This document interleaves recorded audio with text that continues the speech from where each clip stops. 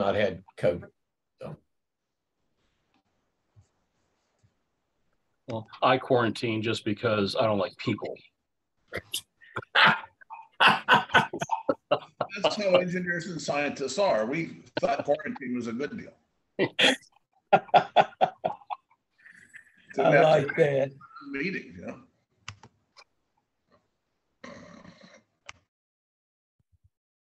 All right, let's see.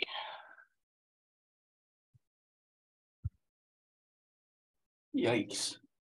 So just to give you all a heads up, I'm up here in Metro Atlanta and we're about to go through what I think y'all went through in Mobile earlier today. So I'm hoping the electricity stays on and I don't get blown up by lightning. It's not looking good right now. We haven't had anything too bad yet. Good. I saw Tuscaloosa and Birmingham was getting hammered earlier today in Huntsville. So our house was out of power for about 2 days. Ay caramba. There's no bueno. Motor generator, one of the internet service providers went down, redundant internet, uninterruptible power supplies on the computers, plus they're mostly battery powered computers anyway. So we had meetings, you know, with 20 or 30 people during the events and just kept going, no problem. Good.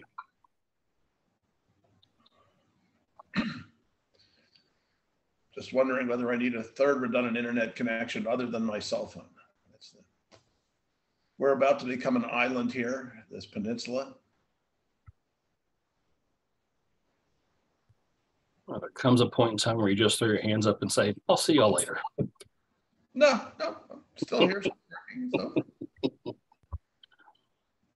You know, one of the things that differentiates human beings is our ability to overcome nature. Temporarily, yes. Well, maybe more than that. I guess if you wait until the heat death of the universe, yeah, it's temporary. But we might be able to get pretty close to that.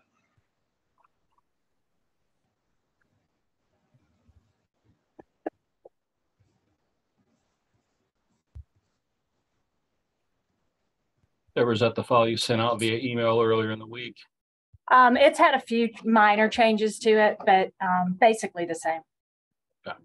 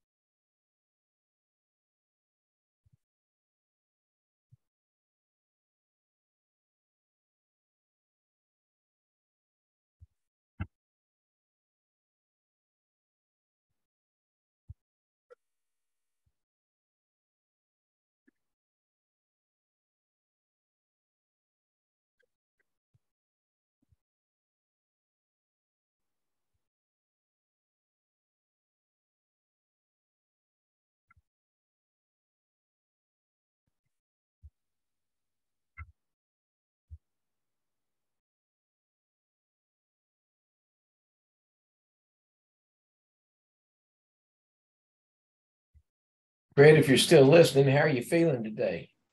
Is it wearing you out, or are you just another well, it's not cold doesn't day? wear me out any more than it wore me out the day before, the day before that, and the day before that. You know, you go out for your morning walk, and a couple of days ago,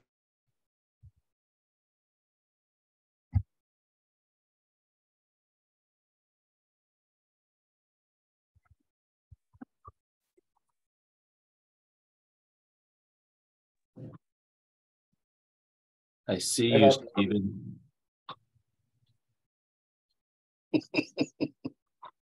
You're muted, but you sound great. I've always been told that I'm better muted. I see you, Steve. I've Each got do. I've got a face made for radio, so I'm good. Indeed. Let me get my official.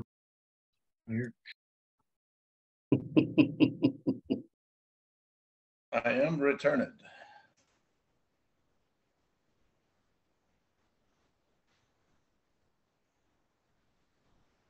For some reason, it either restarted or otherwise went out of service. Did anybody else enjoy that?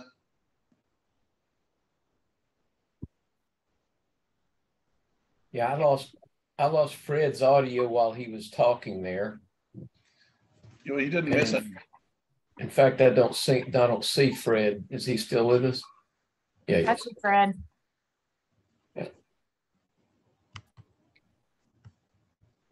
Yes, I'm here. And here's my smiling face.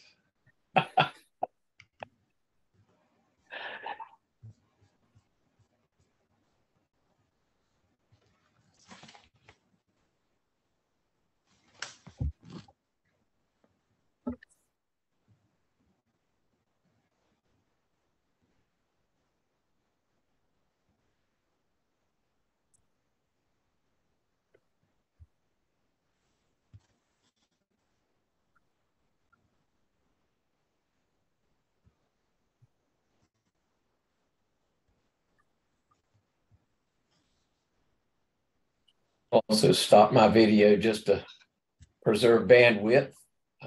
We got a few minutes for Deborah. When you're ready to start, we'll pick back up and let me know.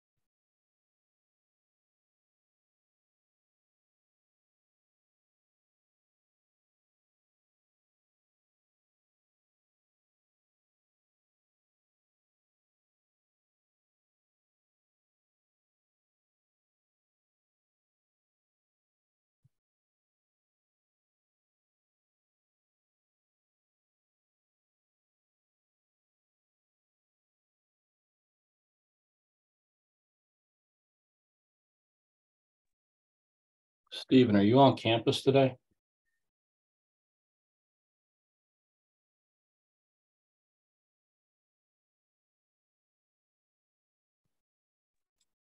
So I was up to about 51 minutes ago, and I actually just got to the house. I was going to come hide in the basement over there with you guys if this stuff keeps looking as bad as it's looking. Yeah, the weather's pretty rough. I'm in like North Cherokee County. It's pretty rough around here too. Yeah, I'm looking at the sorry everybody for the inside baseball, but I'm looking at the central deck and it's like wrath of God type stuff coming in. Ugh. I'm gonna hide under my desk. Duck and cover. So the weather started getting rough and the tiny Zoom session Was tossed, yes. Lost. If not for the courage of the fearless crew, Yeah, the session would be lost. that's correct. So they ended up on an island called Monterey Peninsula.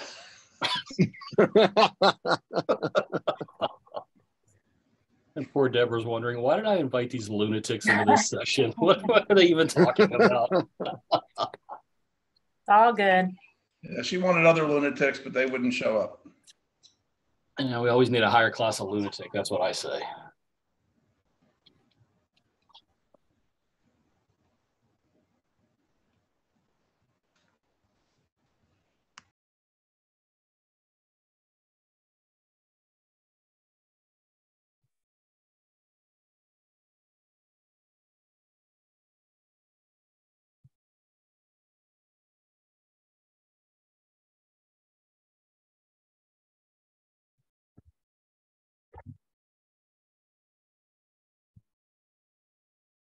Welcome, Jeremy. Good to see you.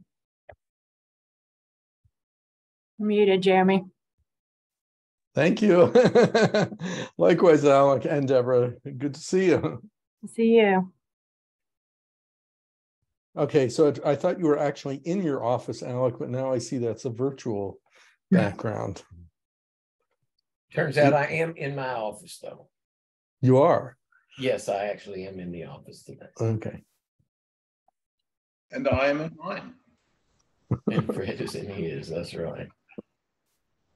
When I'm in mine too, but not my work office. I'm in my home office.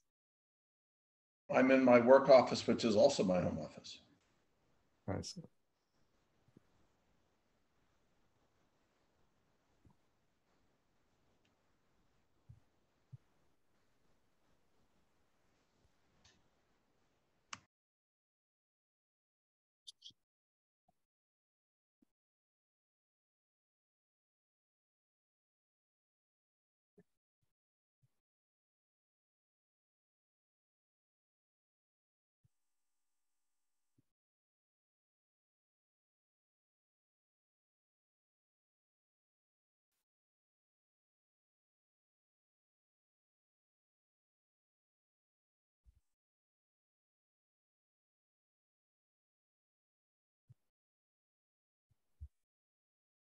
So as long as we're hanging around, Fred, are you inland far enough that you're not getting flooding? Well, the prediction right now is that the Monterey Peninsula is going to become an island in the next day or so. Wow. So there's flooding around us, but I'm 50 feet off of the ocean, 50 feet up. Oh, I thought you were more closer into Livermore or something like that. Oh no, I live in Pebble Beach. Oh, okay. For quite a while. If you look out there, that's, you know, you can look out and see the golf course in the ocean, and you can see the ocean over there. But we're about 50 feet up, so we don't have to worry about any of the waves or anything like that. And the nature of where we live in particular goes outward, right? So if the ocean has some big wave that comes, chances are it'll come off the ocean before it gets up 50 feet and takes our house out. We did have 100-mile-an-hour plus winds a couple days ago. Oh, that sounds fun. Just fine. We're in a forest. The trees fall down and kill people. Animals come along and try to eat people, usually smaller people. And, you know, we're at the end of the line. So we had 2 days without power this week. But the motor generator and UPSs and redundant internet all kicked in properly. And we were never off the air, even during our live online remote meetings. Wow. It costs an extra like $200 a month to have all that redundancy. It's just ridiculously inexpensive to have really great reliability, even under, you know, serious storm conditions. Right. Yeah, where I used to live, I had a 17 kilowatt generator, which was enough, didn't power the entire house, but it meant that when we had a blizzard, we were not cold. I think ours is 240 kVA. So. Oh, that's a lot bigger. Oh yeah. 100 watts at 240 volts or something like that. So we're good. Okay. Sorry, 100 amps at 240 volts. Mm-hmm.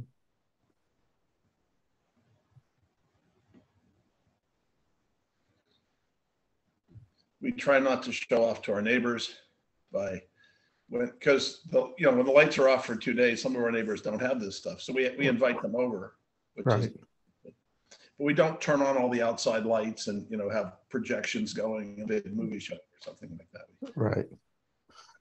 Yeah. Yeah, I remember a couple of times inviting neighbors to come over and warm up during the blizzard. Yeah, well, we have very nice neighbors here too. I used to live somewhere that had terrible neighbors, and I wouldn't invite them over. Maybe if their house, actually one of them burned down their house. Intentionally or not? There is some debate over that, but they got the insurance money and spent it on their drug dealing operation. I see. So that was a different neighborhood. I want to hear that story, not the workshop. Yeah, I'm here for that. many was stories. his name John McAfee by any chance? Right. No, he's a different type of insanity. Now, the more interesting stories were, things like when I was at Sandia and we had the procurement card briefing. And during the procurement, procurement card is basically a credit card that can be paid off of your accounts. So it's a government credit card. And you're allowed to spend it on specific sorts of things. And they have lists of what's allowed and not allowed and so forth. You can spend so much per month and so much on any individual item and so forth. So they did the briefing and such. And so I started to ask questions. Okay, so like if I'm on the border between, Pakistan and Afghanistan, and I have an opportunity to buy a suitcase-sized nuclear weapon, my understanding is I can't buy it directly with the credit card, but I can buy other things of less than 10,000 each of the credit card at the end of 1 month, and then get to that threshold the next month, do it again, convert all that to cash, and then buy the weapon that way. And the person in front of the room said, yeah, that sounds right. And everybody else in the room moved away. They're just asking. That reminds me of the case, and I think Anita has heard this story, and cut me off at any point when you're ready to start, Alec, where I got invited in for a conversation with the SEC and about a company that I had done a little bit of consulting for, and then they canceled it because the president of the company, his house mysteriously burned down with all the records in it. And then he disappeared and they closed the investigation. And then a couple of years later, long story short, he came back into my life. And I called the SEC investigator, whose name I still had. I said, "Are you still looking for so-and-so?" And they said, "Yeah, he disappeared off the face of the earth." And I said, "Well, you might want to go look in such and such an agency because he's working there now." Jeremy, I work in cryptocurrency. Nothing surprises me. Well, you should be surprised if a legitimate transaction takes place. Exactly. We're going to give it one more minute to get started. We're missing about 5 or 6 people, but they're mostly from this area of the country. So the weather may be causing some issues for a few people. So we'll give it one more minute. We'll get started. Wait a second. What's the weather issue in Alabama? I knew about it, the issue in California. We have severe storms passing through and going from Alabama into Tennessee and Georgia and moving across the state. So everything that was in California like 3 or 4 days ago is in Alabama now. I see. Okay. And everything in the next week that's here is going to be there then.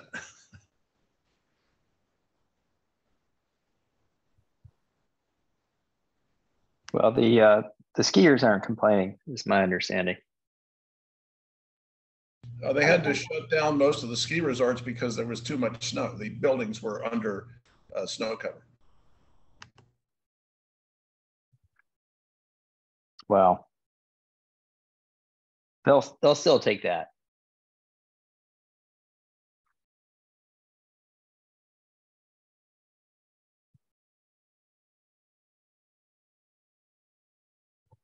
Okay, well, we have people coming in and out, which may be weather related or Zoom related, and we're still missing a couple, but we'll go ahead and get started. For those of you that don't know me, I know most of y'all, if not all of you, know Alec. I'm Deborah Chapman. I'm the Associate Dean and the Graduate Director here in the School of Computing at the University of South Alabama. And I've worked with Alec for many, many years. And we have worked to put this workshop together in conjunction with the Trusted CI team that was with Vaughn at the University of Indiana and moved to the University of Illinois over the summer. Alec, do you want to introduce yourself or say anything in terms of? Yeah, thank you. Thank you, Deborah. Yeah, it's great to get together with you folks, many of the faces I haven't seen in a little while. But others that I work on a pretty regular basis with Jeremy, and I've been working with Fred some, but it's good to see the rest of the folks. And I wish we were able to be together face to face. That would be fantastic, just for old time's sake, and getting past the COVID lockdowns, that we weren't able to travel and get to see folks. I've missed seeing the faces and having the interactions. But I believe you all know this effort started about 7 or 8 years ago with several folks contributing from NSF. Anita Nikolic was pivotal in getting us moving with this, and I'll have more to say about that soon. And there were several others that got us going on doing the TTP thing. And I will have a short video about that I'd like to show here in just a few minutes about Becky as a just a reflection of the time. She's been gone now for a while, and it's probably not a bad time to just remember some of the contributions that she made. So I'll do that. But the more important task here is that about 6 or 7 or 8 years ago, we worked with NSF to get started trying to promote tech transfer to practice as an issue that was going to carry on with NSF with multiple projects, and to try and encourage faculty members, that academic researchers that receive funding, and where I got started was with cybersecurity funding, to try and take those projects into use. And so we were able to put together several different issues, and I'll have some slides on that too. But I'll been working here with Deborah, and before Deborah, actually, Michael Chambers here at University of South Alabama, who we'll hear from tomorrow, played a large role with Becky and myself. The 4 of us here have done a lot of work together on TTP. And so we were eventually brought in with the Trusted CI program to re-energize those efforts. And Florence Hudson, who will be here later on, will also join in and share with those issues. And I'll owe a big round of thanks also to Vaughn, whom I'll thank here in just a moment. But anyway, again, I'm Alec Yasensak. There are a few here on that I don't recognize off the top of my head, but I came from Florida State to the University of South Alabama. I've been here 14 and a half years, and I can't thank you all enough for joining the workshop. And I hope that we can work together, continue to work together on this, and over the next 2, 3 to 5 years, do some great things with tech transfer to practice, and use some real innovations to make this a growing field, if you will, in the community. Thanks, Deborah. Thank you, Alec. I'd like to take a minute and let everybody that's on introduce themselves. The easiest way is for me just to call on people as I see them on my screen. So the next person up, Anita, would you tell us a little bit about yourself and your background with TTP and your interest or participation in the workshop? Sure. I'm Anita Nikolic. I'm at University of Illinois, Urbana-Champaign. Prior to this, I was at NSF program director and dealt with the TTP program at NSF. My interest is, I'm currently, and I'll talk about this tomorrow, I'm currently in the NSF Convergence Accelerator Program, which is a riff on TTP, and I've kind of seen some synergies and things that can be leveraged to do TTP better. I sold one startup in May, and I'm at a different startup now around cryptocurrency. Great timing. So maybe like some perspective from transitioning research to real world stuff. I can hopefully help with that. Great, thank you. Vaughn? Yeah, thank you, Deborah. Alec, for inviting me. I'm Vaughn Welch, formerly at Indiana University and formerly director of Trusted CI. I've been retired now for about 6 months, and frankly, just flattered when anyone still cares to hear my opinion. Thank you. Jeremy? Good afternoon. I'm Jeremy Epstein. I'm at NSF. I lead the SATC program, which is where some of this stuff came out of. Had the pleasure of working with Anita for a number of years. I was also the initial program manager for the Convergence Accelerator that Anita mentioned. So I have a lot of interest, having spent most of my career in industry in improved tech transfer. Okay. Fred? Okay, I'll just get unmuted and depicted. Here we are. I'm Fred Cohen. I run Angel to Exit, where we help grow companies. And I also run Management Analytics, trusted advisor since 1977. And I've done a lot of cybersecurity throughout my extensive career and transitioned a lot of it to practice. So I was asked to join for that purpose, and obviously to help people and companies transition technology into practical application, hopefully at scale. Great. Andy? Hi, everyone. Andy Green. I'm an assistant professor of information security and assurance here at Kennesaw State University in Metro Atlanta. I'm the coordinator for the Bachelor of Business Administration and Information Security and Assurance. I have very little exposure to the TTP program, and I saw the email. I said, maybe I should duck into this thing and check it out and learn a little more about it. So I'm happy to be here. Thank you. Great. Thank you. Stephen? Hey, everyone. So thanks for letting me go after Andy. So my name's Stephen Gay. I think I may be the statistical anomaly in this group. So I'm the Chief Information Security Officer for Kennesaw State University. I am not a researcher, nor am I a faculty member. I do have a degree in cybersecurity. I have presented at EDUCAUSE multiple times. I've seen Trusted CI from the outside. I am a practitioner leading a team of 9. So for me, this conversation is really more ultimately, how can I help facilitate research using the technologies that we have, and ultimately working with my researchers if there's something they do want to bring to practice. What are the avenues that y'all have created, best practices that ultimately we can learn from? So really, really excited to be here, and thank y'all for having me. Thank you. Tom? Hey, I'm Tom Boyle with Kennesaw State as well, and the wind has just really kicked up just now. So, but internet's hanging in there. I guess similar to Stephen, who's working out of the central IT, I work out of the Office of Research, and so I have some of the same interests, but maybe our bosses have different priorities, right? Okay, thank you. Matthew?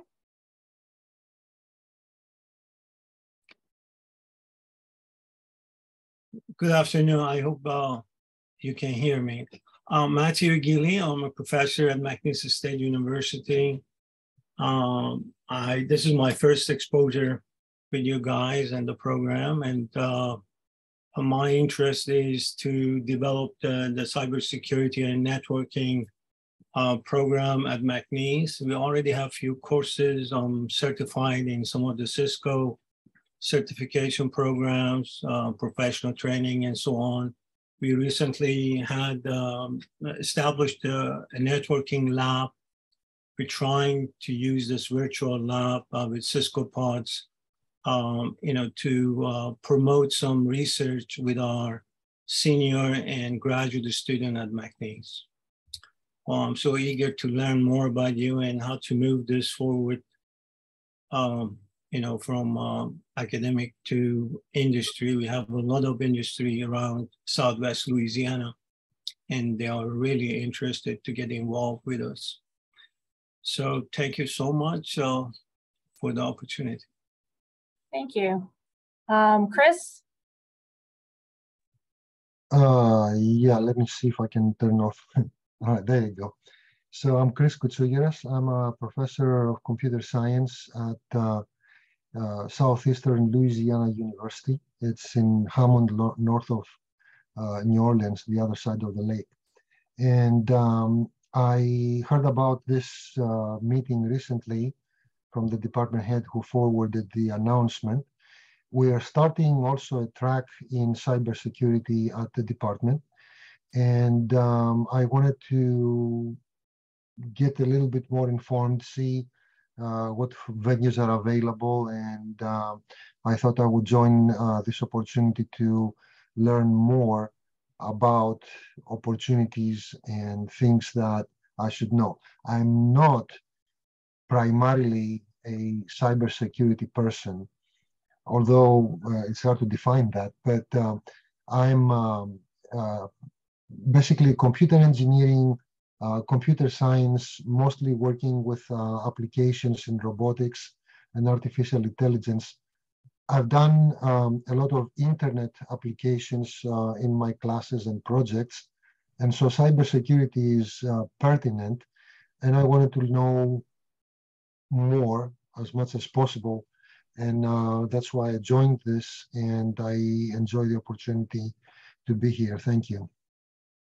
Great, thank you. We're so excited to have everybody here. We have a good mix of people, those very familiar with TTP, those not familiar really at all. So there's, oh, I'm sorry, I left off Jehi.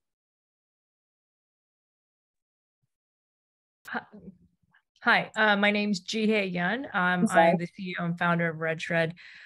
We are a company that does document understanding and complex natural language processing, understanding and to turn data into readily usable forms for XR, VR, voice, etc. My connection to this is Becky Bass used to be a mentor, and so anything Becky or commercialization is of interest. Great, thank you. Sorry about leaving you out on that one. So we are excited to have y'all, and hopefully we have a lot of good interaction, a lot of good communication, and a lot of good information shared over the next 2 days.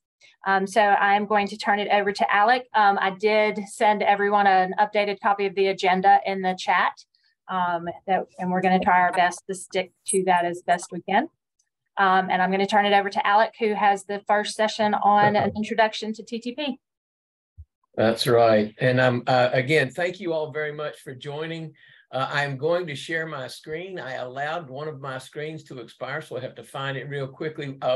What I wanted to start out doing is to, again, just to reflect a moment on Becky's contributions and on her life. And so we have a video that I did for a memorial that was done for Becky. And I'm going to share that with you now, if I can do that. Yes. Would you, for the people who are new to the topic, can you introduce who Becky is? I certainly will. Thank you. That's not the screen I want to share. Daggone it. So I didn't get it. I practiced this just a few minutes ago and had everything like I wanted it. And now I've lost my way, haven't I? That's my face there, and that's the one I want to share. And I apologize for this. I have everything just like I wanted it.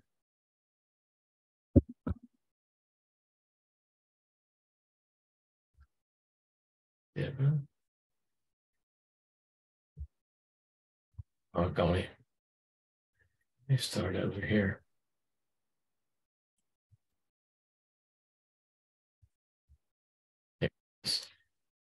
Okay, so before I start the video, that's a picture of me. Before I start the video, Becky Bass has been around the cybersecurity world since for a long, long time. Now, she passed suddenly in 2017 while she was on the staff here and working with us on this project.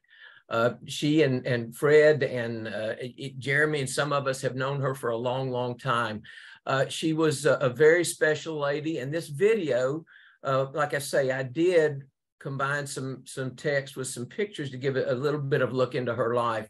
And so I think this will give you a good idea of who Becky was. If you don't know who she was, hopefully those of you that know her, this will be a positive reflection. Can everybody see my ugly mug there? Yes. Thank you. Here, let me go ahead and start this.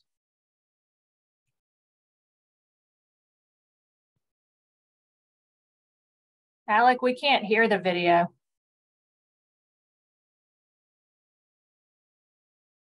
Okay, thank you again. That is my fault. There is a little button that I have to push to do this, to get the audio to start. Thank you for letting me know. Daggone it.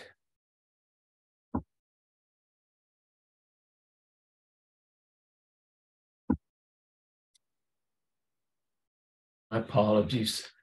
Practice is supposed to make perfect, isn't it?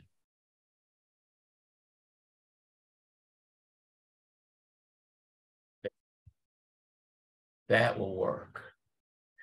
Okay, the audio will get better once it goes into the pictures. So here you go. He has a long history in the state of Alabama, having been living here in 1955.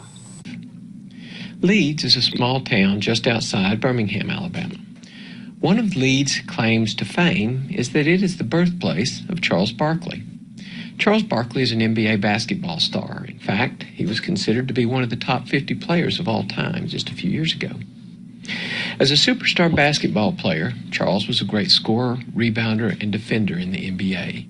He was feared by opponents on the floor and had a flamboyant personality that kept him in the press. Above all, Charles Barkley was a winner. While Barkley was certainly a great basketball player, in my book, Leeds' greatest claim to fame is the birthplace of Becky Bass. Becky was also a superstar in her field.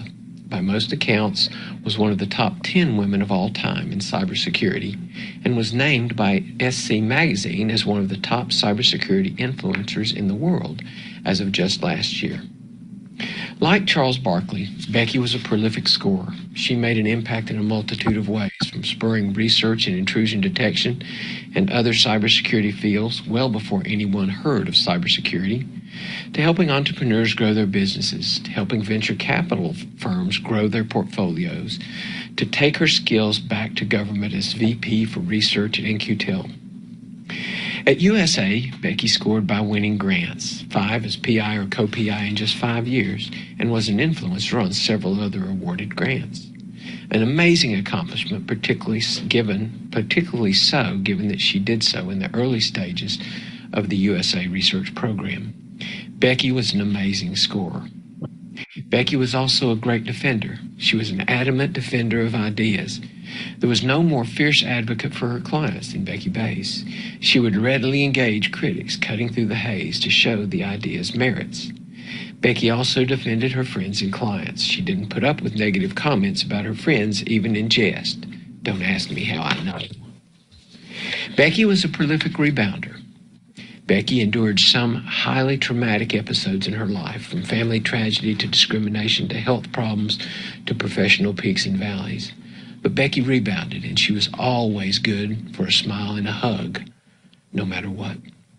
There's no doubt Becky was a superstar in her field, and through that, she changed the world. Becky was a winner. But at her core, Becky was a people person. I will always remember Becky as being a superstar for people. She had a heart for the underprivileged and the downtrodden. She devoted substantial time working on issues that are important to women and minorities. Becky loved people. She was an avid user of electronic communication and social media, but Becky was best face-to-face. She loved to be with people.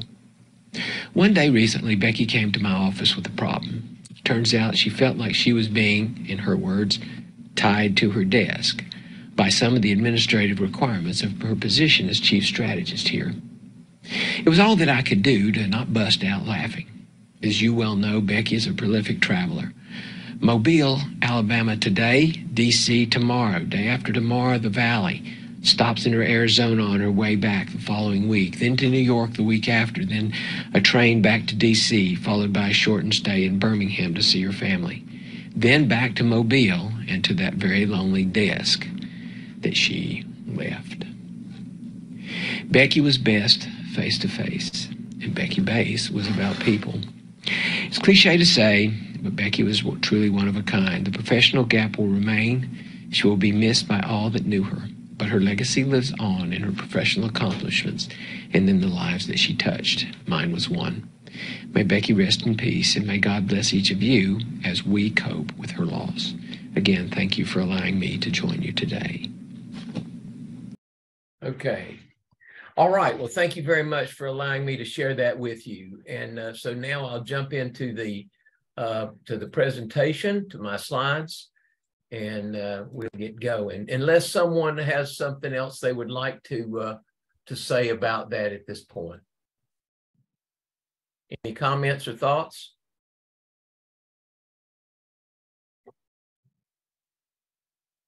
Well,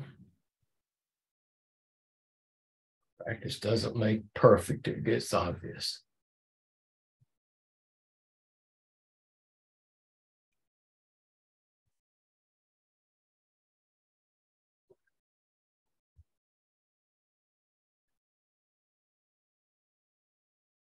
All right, so let me start out by giving some acknowledgments here. And I've already mentioned Anita and Vaughn and Kevin Thompson and Rob Beverly have all been critical in making this happen. Most recently, Vaughn bent over backwards to help us to connect with the TTP through his trusted cyber infrastructure program that he ran for several years, who created, he originated it, created, did a great job with it, and then spread the wealth by incorporating us in it. We owe him a big round of thanks for that.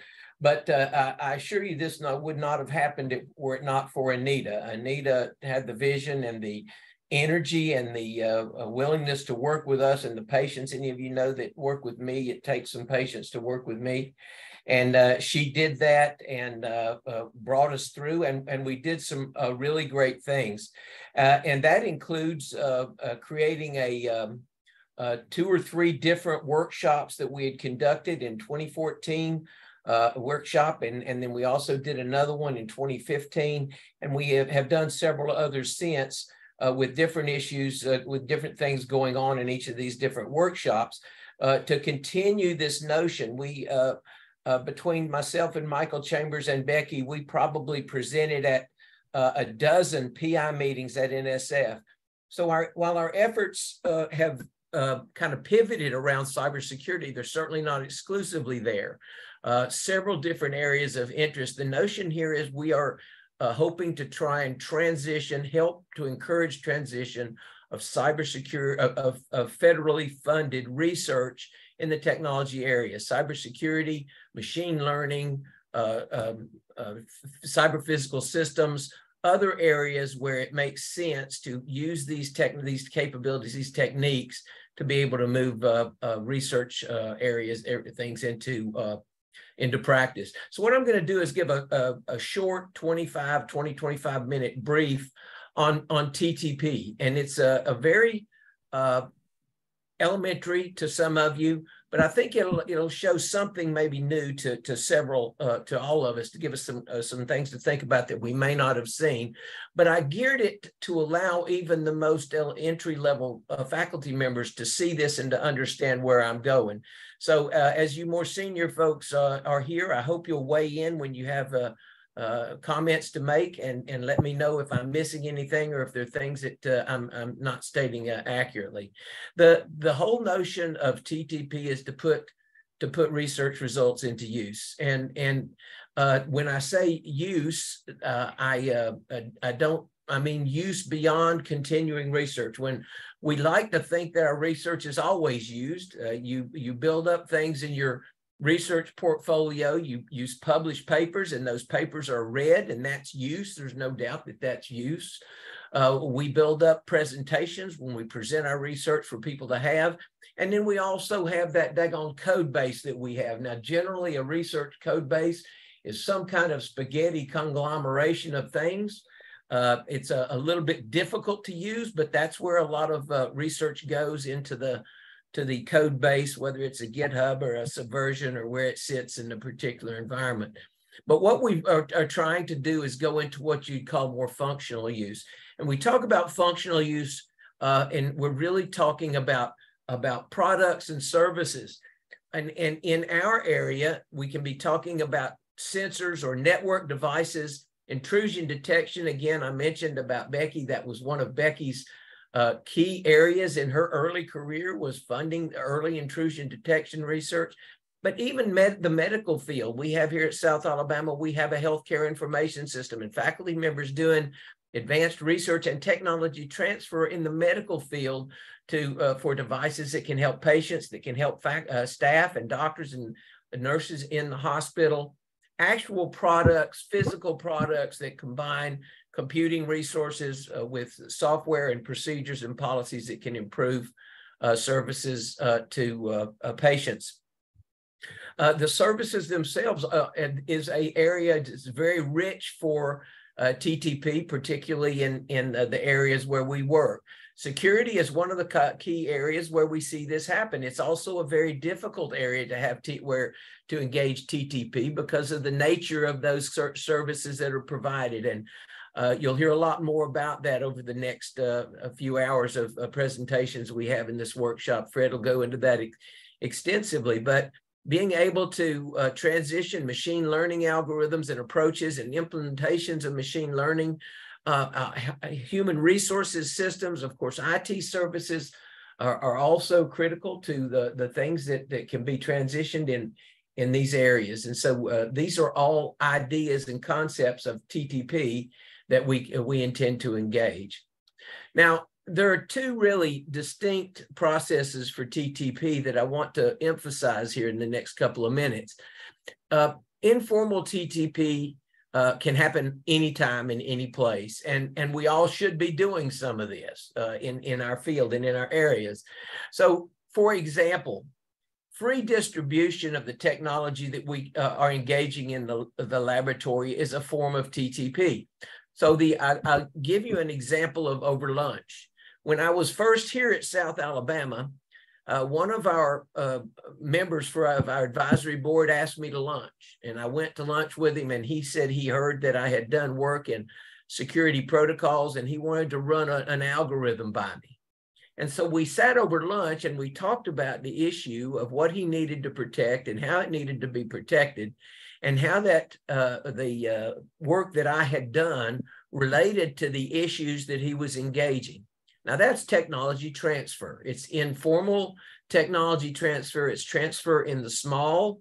It probably hasn't had a great impact, but it is technology that is currently embedded in an operating system today as we speak. And so it is a form of technology transfer.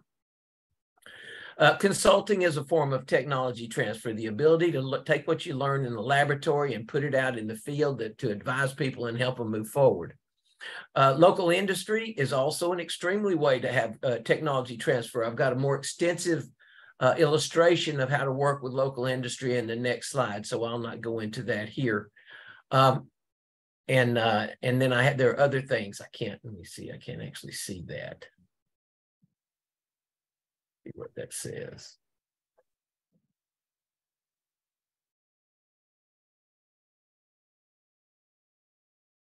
Okay, still can't see what that says. On your own, right?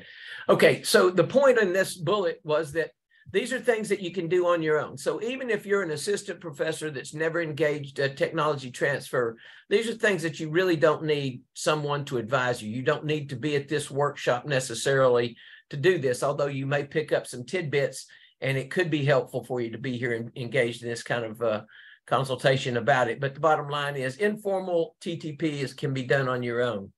Now, formal TTP is what I'd call TTP in the large. That's where you have more people involved, more money involved, potentially more liability involved. The business processes are engaged.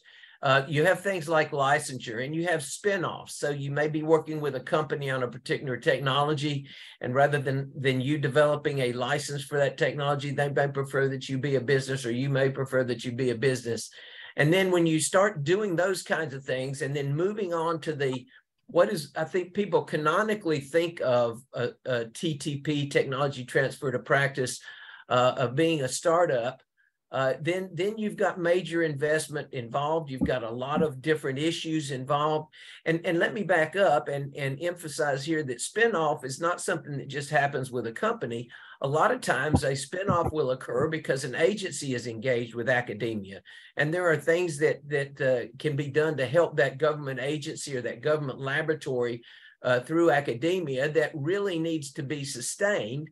And that sustainability is not able to happen unless you spin off some kind of an organization that has some durability to it in the long term. So they can happen for lots of reasons. But that's, again, where we've gone into formal TTP. And there are lots of other ways to do that. This is not all inclusive. I give you these just to use an example.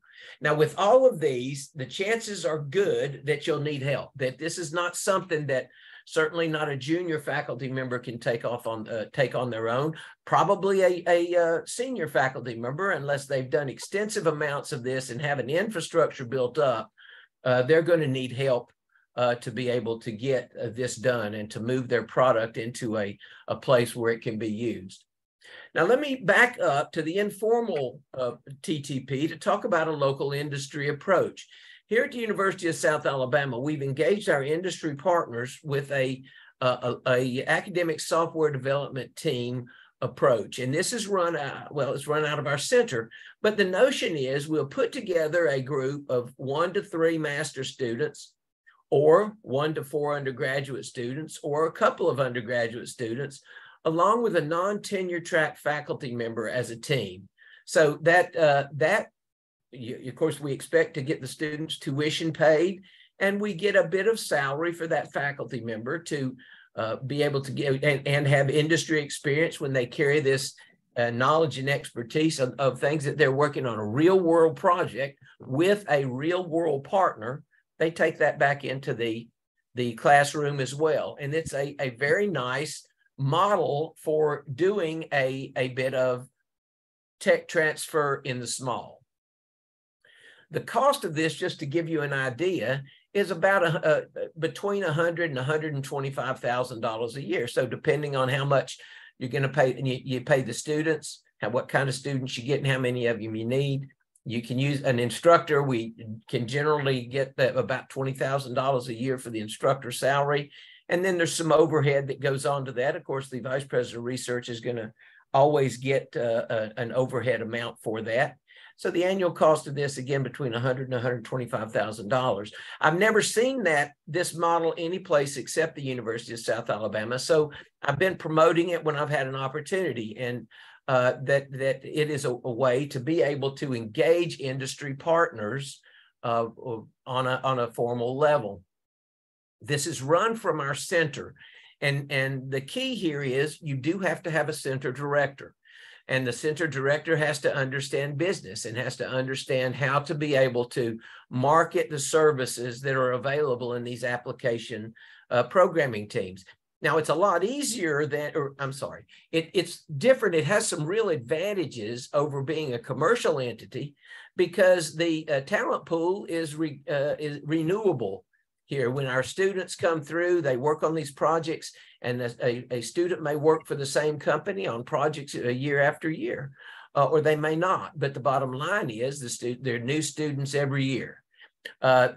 One of the big issues that we engaged early on as we developed this was recognizing that academia is not well set for creating contracts for this type of service. And so we were able to create a set of template contracts and a process for getting the contracts in place to make these $100,000 to $125,000 project teams work.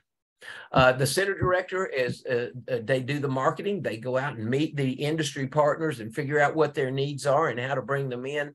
And then they cultivate that relationship. As an aside, I'll mention that we had expected when we started this that faculty members would be out beating the bushes looking for these kinds of projects as well. But over the past several years, we've really not seen very much of that at all. The center director is really responsible for having generated most of our projects. And it's been a very lucrative for our students. We've probably had in the last 5 to 7 to 10 years, we've probably had over 100 students funded through this soft, if you will, tech transfer process. I'll also point out that it also allowed us to have a lot of flexibility in submitting a proposal to an NSF industry university research center, collaborative research center, and of winning that award several years ago, of being able to develop small teams to meet small cost projects that are facilitated in this NSF program. So it was very valuable from that standpoint as well. So I'll hit a few bullets now, and this is where I think most folks would look for TTP, the formal TTP side. And I've got four bullets that I'm going to show you here with some bubbles that go around them. And I want to highlight what I think are some important aspects of this. When we think of doing technology transfer to practice in academia, we have to stop thinking about research and start thinking about R&D. We have to stop thinking about writing papers and about how what we are working on can go into practice. And that means we've got to start thinking about customers and users as we develop our technology. It just rarely happens that the technology that comes out of the research pipeline is ready for use. A second thing we have to think about is that our laboratories typically have code that is spaghetti code. It is things that we've done proofs of concept, we've done demonstrations so that we can do the presentations to back up the things that we put in our papers. But when we go to a client, or we go to a prospective client or a prospective funding agency, or someone that may use this technology or may support this technology in some way, the product needs to be polished. And that's not something that academia routinely teaches in computer science. We have to have a production environment. We have to be able to sustain the technology once we get it. Even just to market that technology, you have to consistently have a production copy available. And again, in academia, typically when a student leaves, that student's products are rarely ever updated as they were. They may be transitioned into another student's environment or library, but we don't have the processes in place. And then we have to have the overall sustainability of our operations to keep those things going over time for a technology transfer. Computer scientists are also, and technologists in general, tend not to be business persons. And when you say the word business plan to me, I just shiver, right? It's like Mufasa, right? It's the business plan, Mufasa, and that's the same thing to me. And so when you decide you're going to TTP and you're going to do it in the large, there has to be some notion of business. And then this other ugly word that comes up with technology transfer is if you're going to do technology transfer in the large, it's going to generally require funding. It's inevitable that if in order to expand research in a real, meaningful, impactful way, there's going to have to be some external funding for different things that I think, again, you'll see as we go on if you haven't already, but those are things that you'll see. Marketing. Now, we all think we can market ourselves. We know what an elevator talk is. We can do that stuff, but the fact of the matter is we can't. As computer scientists, we don't understand how those things work. We also don't get this notion of risk management, of how a company can lose itself in a hurry.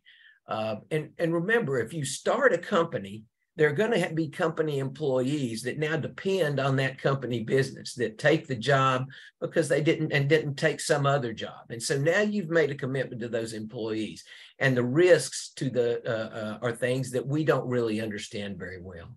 There are legal aspects to starting a company that are extremely important. I had no idea, honest to goodness, when I came to the University of South Alabama, how difficult it is to create a contract that accomplishes the goals of both organizations involved in that contract.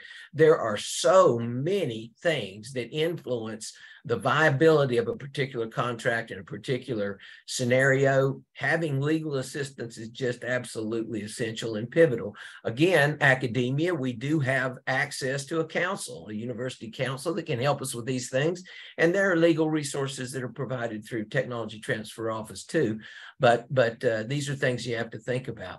Similarly, liability. If we have a company, particularly say a healthcare company that has technology that's not hitting the button, or that creates a problem, then the university and the people that created that company could all be at liability depending on how we proceed with that. And having legal help to identify that is huge. IP protection. You talk about a complex field, understanding what IP is and how you can protect it, how you lose it, how you need to have protections in place is just beyond computer scientists. And so we also have this notion of HR, and somebody's got to build and retain the team. We'd like to think that we have enough friends, enough colleagues, enough connections we can do it, but the fact is we don't. Now, this is maybe the most important bubble on this whole presentation here, is that I've just touched the bare bones edge of the iceberg here. There are so many things that if you are in the large in TTP, that you've got to be thinking about. And so fortunately, you can get help. Almost all universities that do any substantial research have a tech transfer person or a tech transfer staff that is often run out of, I'll give you a slide on that in just a minute.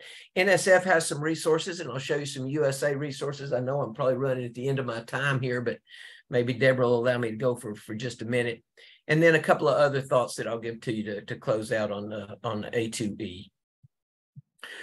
Usually the university tech transfer office is in the vice president for research, and that's where ours is at South Alabama. And the goal is to promote innovation. And I'll talk more about this tomorrow morning, but my experience is that office first priority turns out to be protecting the university. And that means that they want to protect the university against liability, and they want to protect the IP. And not always just protecting the IP against the folks that you're trying to sell to, but even against the folks that are trying to package it up, the students that are on your team and faculty members on your team. And so the university will have things in place that may make it difficult for you to promote your product and to market your product and to use it simply because of processes. And so you've got to be able to navigate that when you go to the University Tech Transfer Office. And Michael Chambers will give you some good discussion of that tomorrow morning. And that's a question you maybe can ask him during his question and answer time. Your Tech Transfer Office may also provide some services that you might call incubator, like the protection of your IP, office spaces, pooled staff, mailing addresses, and things like that. So you can get help from your Tech Transfer Office. I also would, in just a moment, I'll go ahead and show you this slide. And then when I get through with the slide presentation, I'll ask for just a moment to go back and show you a couple of web pages off of this web page. This is really a pretty extensive set of resources that have emerged from the work that we did under Anita's guidance and direction. And this web page on the University of South Alabama web pages has a lot of stuff out there that's pretty helpful. So just going through that can be very helpful to you as a faculty member who's doing TTP, but also to help students and faculty understand, as students and junior faculty understand what the TTP process is. And again, hopefully I'll have another minute left over when I get through the slides here. So this project is one of the resources you have. And again, I'll show you that web page. NSF has several different programs that actually promote tech transfer to practice. The I-Corps program, again, Michael Chambers, I suppose, or Deborah will talk about that in more depth. I highlight it as one of the things, though, that goes beyond just being a funding vehicle. I-Corps provides some funding, but of what I know of I-Corps, one of the most important things it provides is some mentoring and some teaching and some instruction on things that you need to do to be successful in a business. And the SBIR program has some of that, some notion. STTR, I'm not so sure about. The IUCRC program is, again, very valuable, has been valuable to me and the University of South Alabama while I've been here, because it's allowed our faculty members to create long-term relationships with industry partners that can afford to fund some true R&D activities. And so those are our NSF programs. The core programs also have TTP transition programs within their core solicitations. And so you just need to go back and read, for example, the SATC solicitation and see how you would ask for money to take completed research into practice under a funded project, and to see what resources they might provide. And maybe Jeremy or Anita or someone could give us some more details of the current projects here at the end as we go. And that's et cetera. And that's then for questions. And so if you will, Deborah, allow me to jump back to one more time to my web page. And I have shared that web page address in the chat box too. So great. Okay. So this is one of the things that you'll find on that web page. And what this is one variety of documentation of one of our workshop discussions. And you'll see some of the names in here of the folks that were at this workshop. Anoop, are you out there? Chen I Wang. am. Yeah. Yeah. Absolutely. Chen Wang was our college, and Anoop and I went to the University of Virginia together, and we're in the same research group. And Chen was in that research group as well. Jim Basney is now on our CI program project, and he was at this workshop. Many of you may know Inger Manga or Yulf Ulquist is now at SRI. And so a lot of folks did these things. But if you see, there are several pages here of description of issues that were discussed about opportunity identification for TTP. Why is it critical? If I knew then what I know now, what I would do, several pages of discussion of how that went. And I will just mention that there also, Michael Chambers put out some amazing scenarios to give you issues that if you have someone that wants to do this type or that type of TTP, what kind of decisions would you have to make? How would you go about making those decisions? Some really phenomenal information on those web pages. I don't take credit for it. I pointed at other folks. Becky did great things and Michael did great things, but it turned out being a fantastic resource. So I wanted to point you to it. And Deborah, thanks for sharing that. And so I've gone over just by a couple of minutes. Hopefully, if there's time, if there are any questions, there'll be time for that. Anyone have any questions for Alec?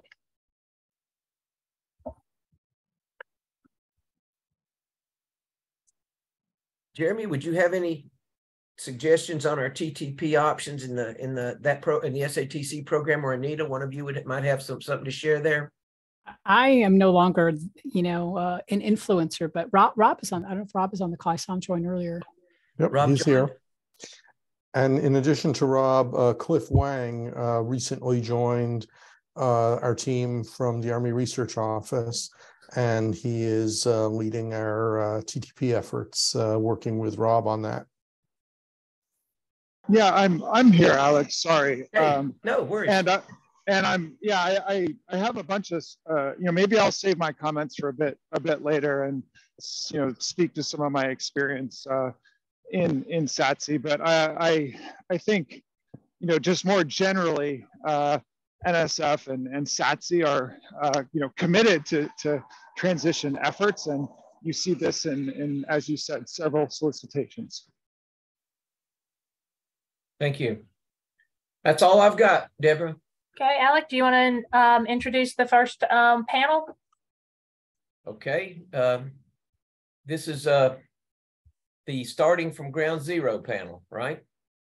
Mm-hmm. So again, the notion here is we brought in a strong group that understands what it means to start at the beginning.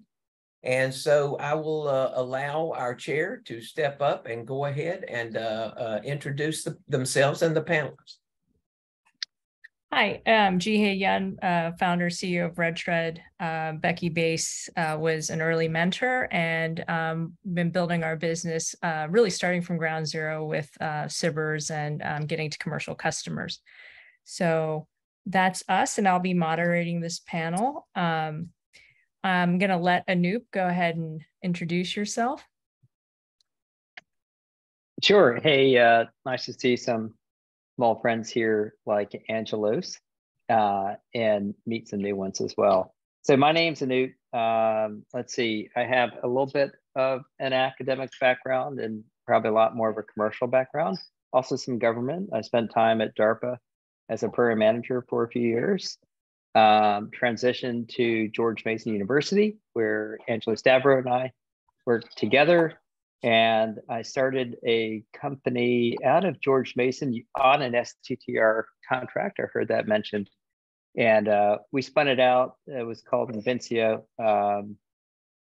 Grew it from a very small startup to exiting to a larger security company called Sophos, which is based in the UK. Since selling it, I spent some time at Accenture Security as the managing director of managed security services. Also, I ran another cybersecurity called Fidelis Cybersecurity, and recently have started a new cybersecurity company. We're still in stealth right now, but happy to be here. Nice to meet you all. Thanks, Anoop. Angelo, if you could go next. Yes, I'm trending between academia and commercial. I'm currently a full professor at Virginia Tech, responsible for entrepreneurship efforts here at Virginia Tech in Northern Virginia. And at the same time, we had a company called CryptoWare, now Quokka, and that company received 21 million from USVP, US venture partners, and Crosslink. The company is doing great. We have reached I think right now they're at 16 million ARR. And then now we are also spanning out helping students to spun off companies from Virginia Tech and trying to formalize a curriculum that will allow the students basically to understand the gaps that actually, I'm sure Anup and Alec mentioned. So for us, the focus is not engineering because they have that, but more on the business side, understanding the market, sales, business plan, intellectual property, accounting, basic accounting. I'm happy to talk to people more about that, and nice to see all familiar faces, including Anup, which I haven't seen in a while. So thank you for that. Yeah, congrats for moving to Virginia Tech as well. Pretty awesome. Thank you. Although not as good as UVA, but just kidding. Last but not least, Fred Cohen. Hi, I'm Fred. I run Angel Exit, where we help grow companies. There's lots of free content on that site, which I encourage you to take advantage of. I also do consulting. My history is I started using computers when I was very young, which is many, many years ago, and eventually got my bachelor's and master's and PhD. My PhD was titled Computer Viruses, which was the only PhD in cybersecurity, not in cryptography, for 2 years before and after. So I am technically the 4 years of output of the United States in PhD cybersecurity for that period of time. The virus defenses ended up being, very worthwhile. And I think at some point, more than 75% of all the computers in the world were using the technologies that were first published in my research.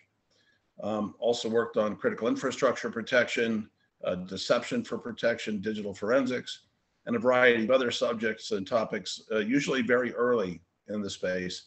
And early on, you weren't allowed to patent things because software patents didn't exist, but eventually started patenting things, and that started to work. And starting companies, starting in the 1990s, I was, started one company every year with a different set of partners.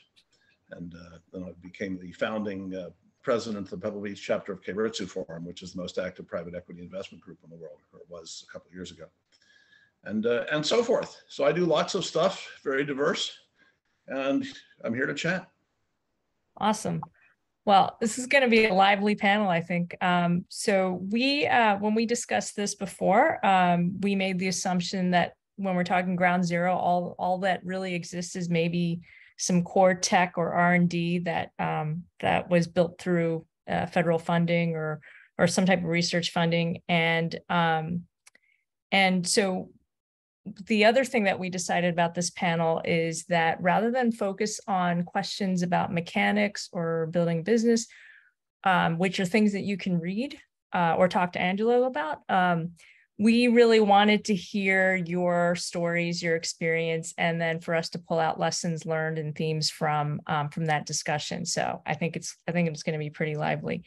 So I'm going to start off with this lead question: is why did you start your venture? Why did you do commercialization?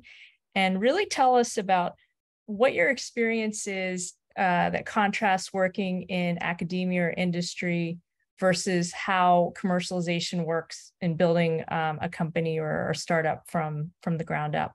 And this time I'll call on Fred first.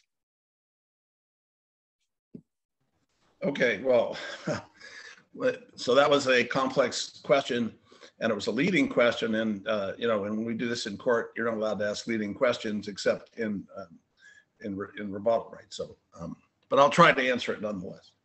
So early on, my goal was to be a professor and live the life of a professor. And so I ended up, not patenting, not trying to commercialize technologies. People came to me saying, well, let's commercialize this or that. And I would say foolishly, I failed to properly engage them in that process. And as a result, the first couple $1 billion that I should have had in the bank aren't there. The odds of success being what they are, okay, at least $1,000. So I went to commercialization because I was not being successful in the academic world. Because of the nature of my work in cybersecurity, which was my focus, I got a lot of resistance from federal agencies. NSF, used to have a review process where anything in cybersecurity would go through NSA for one of the reviewers. And the NSA reviewers had a policy of always being neutral on anything. They didn't want to reveal anything. So they would always give you a 5 out of 10, which means your average was never high enough to meet the threshold for anything. So cybersecurity research was systematically deprecated in that time frame. I had a variety of incidents and stories that I'll tell you about some other time probably, where, in one case, my department had tried to stop my research and stop my access to the research facilities, and did that when a New York Times reporter was coming to interview me. The dean got involved and said, "What would you like?" and that sort of thing. So academia, not being very supportive of the sorts of things I was trying to do. And I've always thought of myself as a scientist, which is to say, you develop theory, but you have to do experiments. If you don't do experiments, if you don't try to realize the theory in practice, you can't confirm or refute its validity in reality. And you find out lots of stuff when you try to commercialize it. So I, ended up in that arena, had to earn a living. So I earned a living as a consultant for many, many years, and continued to work with universities in various ways and published, hundreds of peer-reviewed papers and so forth. But that's how I ended up in it. So what do you think was the most jarring difference between academia and the commercial world in terms of, or the commercializing your technology, excuse me? Well, so the fundamental difference is that when you're doing something for commercial purposes, the idea is you put in resources and you get out more resources. So you put in time and money and whatever else, and the idea is to get more, okay? And the more you get, the idea is not to spend it, the idea is to keep it and turn that into profit. In academia, in government, and this is one of the big problems with transitioning people from government into private industry, is they don't seem to get it, right? They're like, no, I need to get more budget and then spend it all. they don't understand this concept of profit. And then the other thing is they always sort of want to do the work before getting funding. So they're being extremely helpful. Oh, I'll do all sorts of stuff. Sure, it's cooperative, and I'm getting paid by the government anyway, and you're in the government, we're all going to work together successfully. And so they don't have that competitive world that is the nature of business. And then the other thing is government, as opposed to universities, government is always working for the governance organization, right? So the United States government workers are working for the United States, the well-being of the US. A corporation is working for the benefit of the shareholders, which may be global. So they're, in many cases, strictly at odds with each other. I mean, this had an effect, for example, on the export of cryptography. So when export of cryptographic systems was not allowed in the US, or at least deprecated, what sensible companies did was they went to other parts of the world that didn't have those restrictions and did their cryptographic research and development there and then imported.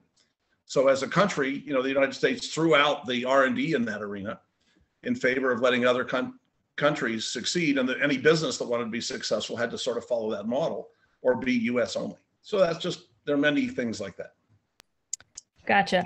So that's a new, if you could add on to that, your experiences about, why you're doing this and what you've run into in terms of what surprised you with trying to commercialize a technology.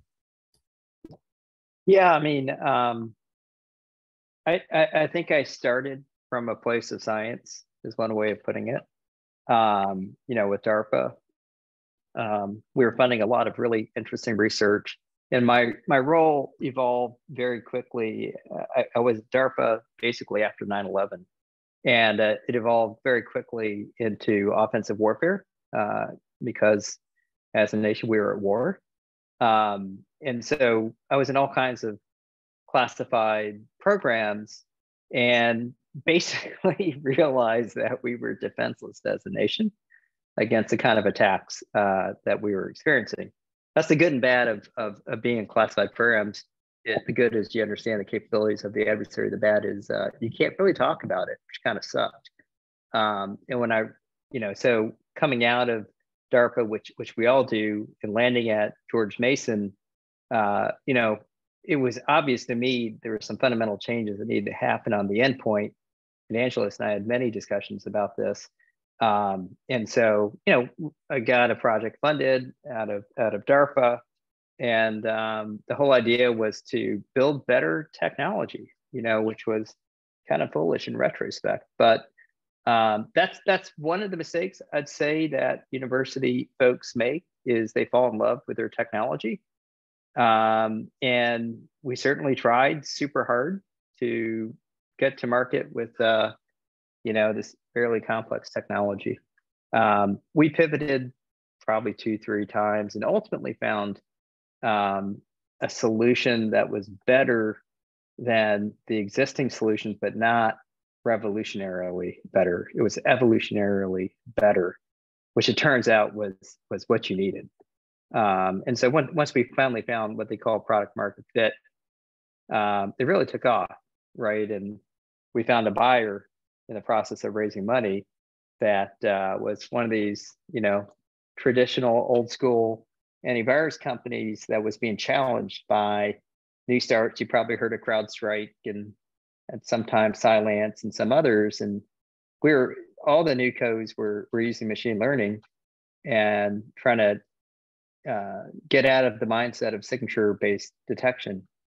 So we found the right product market fit, and we found a company that really needed to upgrade its endpoint. It's pretty cool that product and technology is still out there in a pretty large scale with Sophos's called Intercept X product. But yeah, I would say I made far more mistakes, when starting a company than I did good things in terms of business.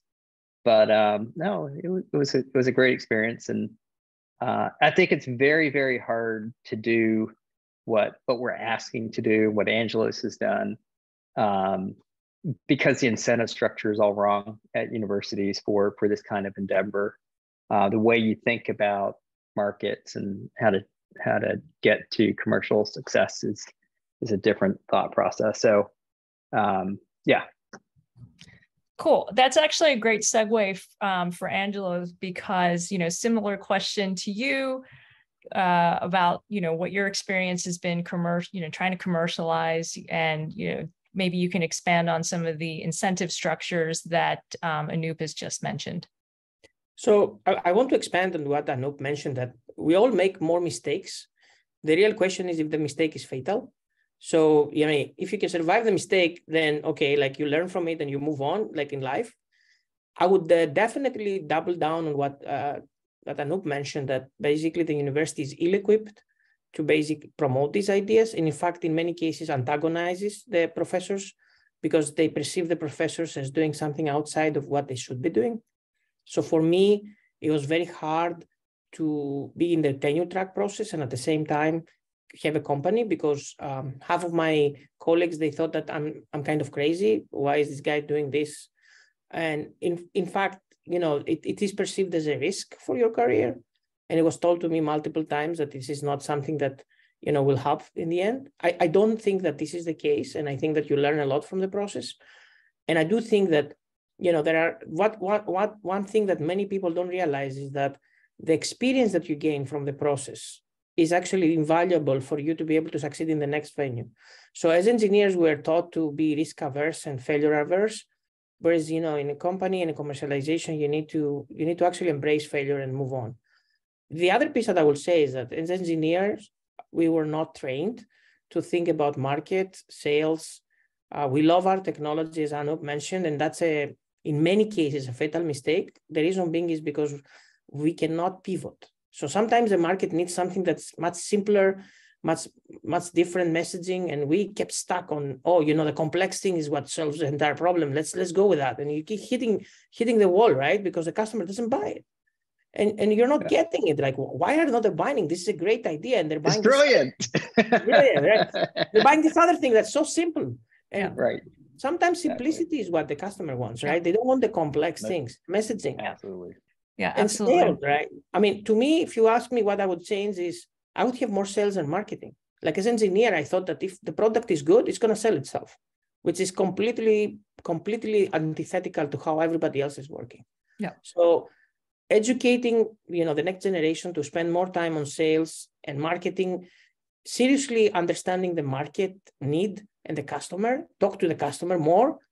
Like that's what I saw when the VCs came, right? They talk to the customer. I never thought about me interviewing my customers and find out what they think about the product, but that's the first thing that they did. Yeah. So, I mean, it's a little bit, and as an academic, you always think that the most complex problem is the most worth selling. That's actually not true. Yeah. That's the worst thing that you can do, actually. So yeah, that's what I have to say. And I don't want to take too much time, but that's the point. I not made those points, so I want just to reinforce them. Yeah. So I want to pick up on that because, multiple themes always come up about sales and marketing, getting to the right MVP, most importantly, talking to your customer. And I know NSF, hounds go through iCore, go talk to your customer. But, having seen that process, I think sometimes we don't talk to the customer properly. Maybe we don't iterate enough. And so this idea of go to market or, this customer discovery and practice, I don't think it's well understood, especially when you're new and you haven't had a chance to learn from your mistakes.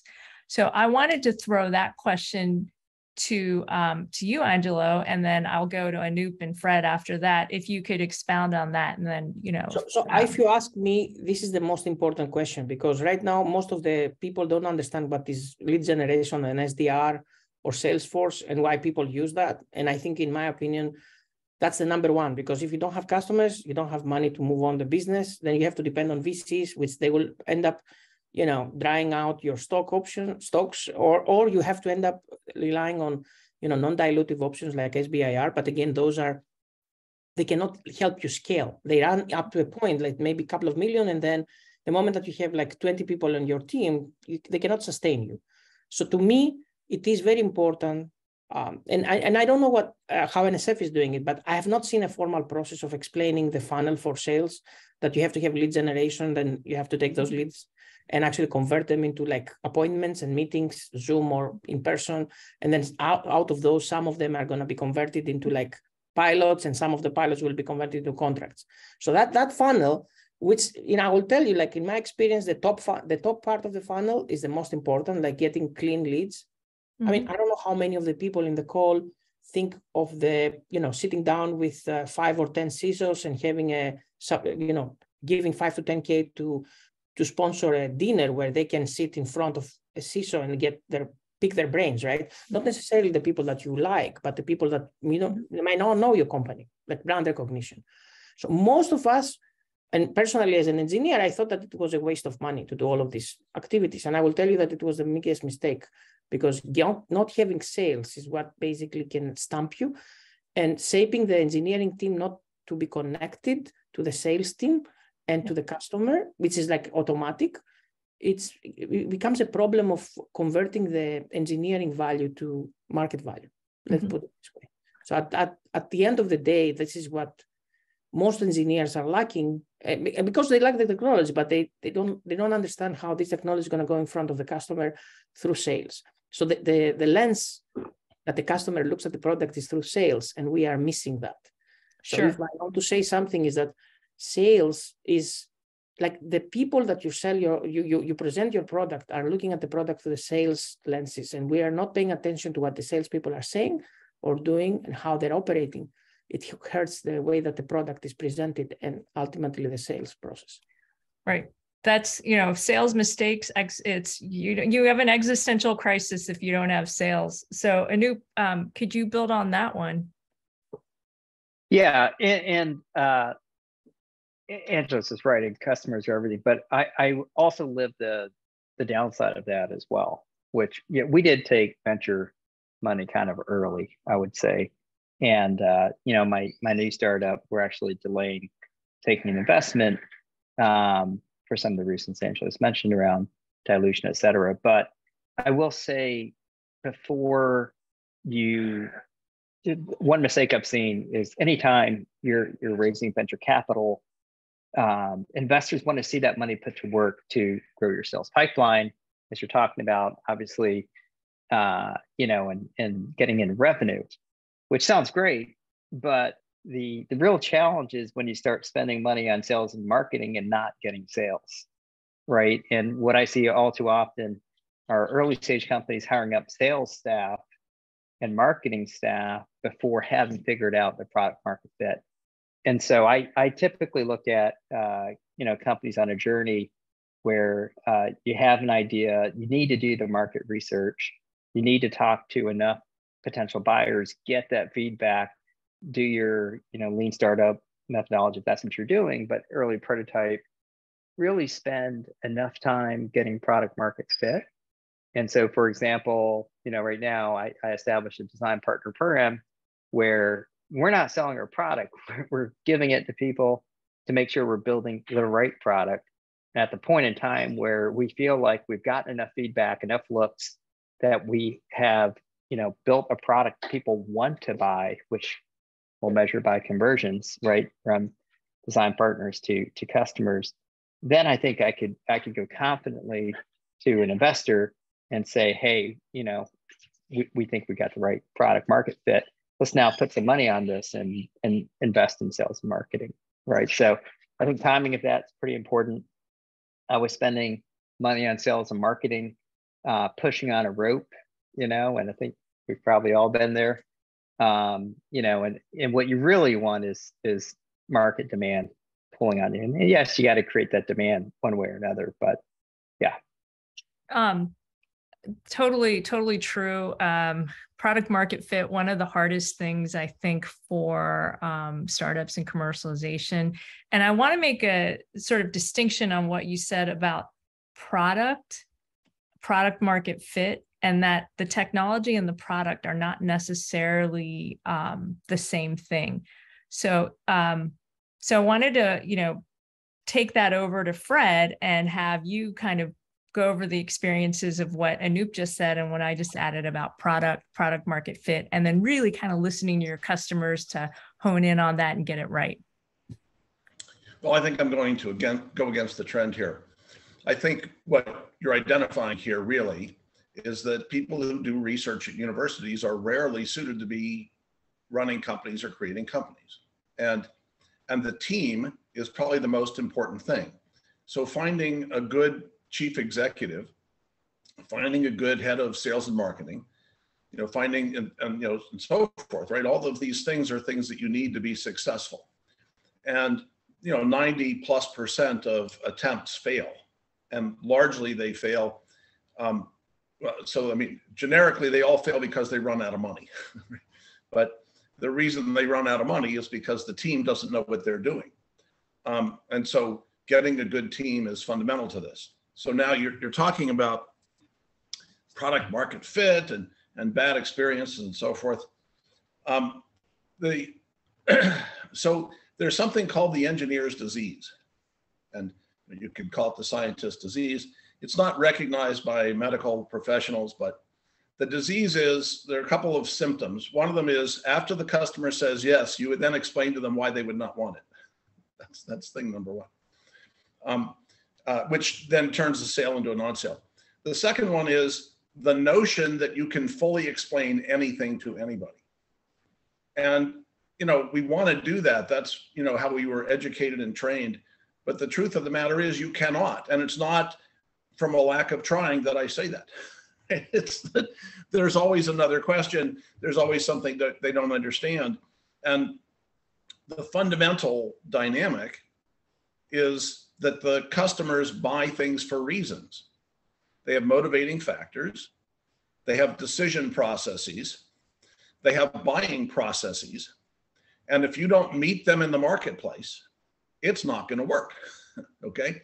And one of the problems that I see with many of these programs that I've seen over time through the government is that they just don't recognize this notion that you're a professor at a university, you're a researcher at a university, you should be doing research. To the extent you're doing development, you should be doing development. That should be handed off to somebody else. If you come in with a proposal that says, I'm going to be the CEO of a company, but I'm the engineer that designed it, and I'm going to do the marketing and sales and everything else, the answer should be no. The other side of that is the funding doesn't support that. For the most part, hiring a CEO is not that easy. Finding a good one and getting them to decide to put their time and effort into it for less than an actual salary is tough. So, that whole process is difficult. We, at Angel to Exit, we just started something called CEOs for Startups. And this is a program where we're taking technologies and basically licensing those technologies and creating companies by finding CEOs that are good CEOs, a good match for running a company like that are looking to do that, and then providing them with everything else they need around that. So that's a process that at least has a chance of working. But realistically, this other approach, the failure rates are extreme. And the other thing is, it distracts you from the fundamental thing you want to do. What I want to do is research. I like to do research. I sell things because I have no choice. I have to pay for my, lifestyle. So if you have to pay for your lifestyle, you have to sell things. And if you're going to do it, you might as well do it well, right? So if you're going to grow a company, you might as well grow one that expands quickly and has lots of customers and generates lots of money and so forth. And as an engineering background sort of person, I'm systematic about everything. And the people that work with me, some people like systematic and some people just don't. So, you have to find a team that'll get along with the people and be able to work with them synergistically. And all of that human dynamics is tricky stuff. The alternative is to let it start, get it licensed out, get the company started with somebody else, and be in the background, right? I think you have to recognize that, you're the chief technology expert in the company.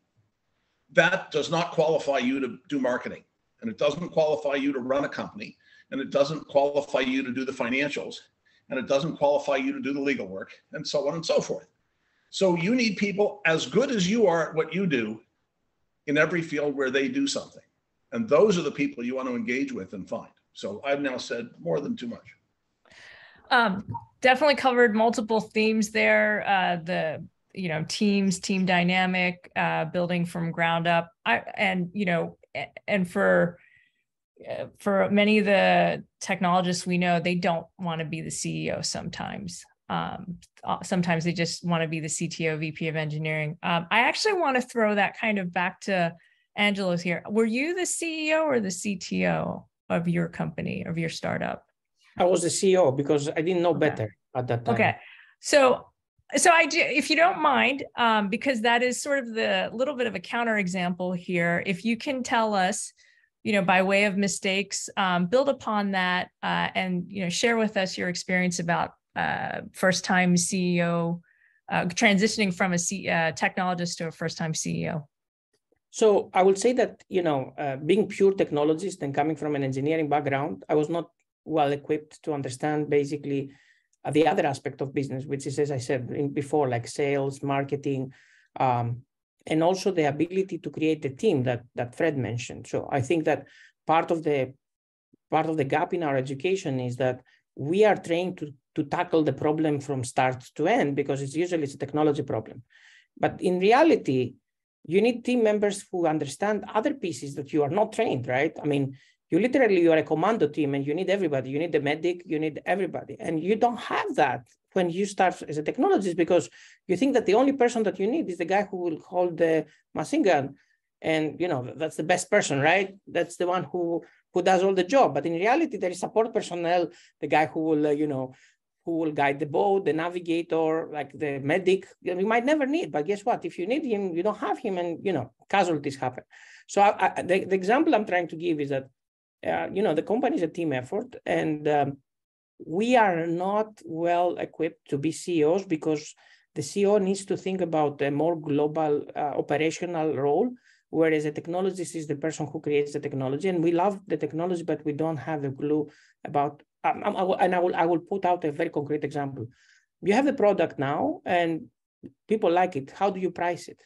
What's the price of the product? How do you package it? What do you actually sell? I mean, as a technologist, you want to sell everything whole, right? Everything. But then if you talk to a marketing or a guy who does products, like if you have a products person, that person will tell you that that's a very bad idea because there are customers who might not be able to buy the entire thing. Other people might not need the entire thing. And also the pricing might change. Like, are you going to do it online? Are you going to package it as a software module, or are you going to give it as part of a white label, like channels? What are you going to do? All of these things I learned being a CEO instead of actually having someone to guide me through the process. Also, the first thing that you realize when, and I brought VCs late, and Anup had that experience early, but for me, I realized that I was wearing multiple hats, not just the CEO hat. I was the CEO, the CTO, the VP of products and sales, everything. And you do not know how to offload that when you start a company being a professor, because you don't have a clue of these roles that basically, as your company evolves and grows, they grow with you.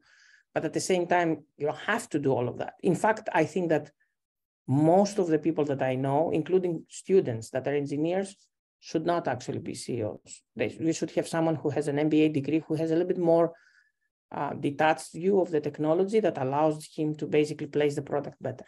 And that's what I will have to say. Got it. So a new question for you, because you started from ground zero and you built up your team, and much like Angelo, you probably learned through mistakes and trying to figure out who is it that I actually need on my team. I generically need a salesperson, or I generically need a developer. But how did you recognize that? And how did you go about picking the right team members for you? Oh, yeah. Well, I think Angelos is right. And he forgot to mention he was also a professor teaching and advising students and publishing and presenting and all in addition to everything else. No, trust me, venture guys will help you with telling you where you're weak and what you need to add to your team and so on.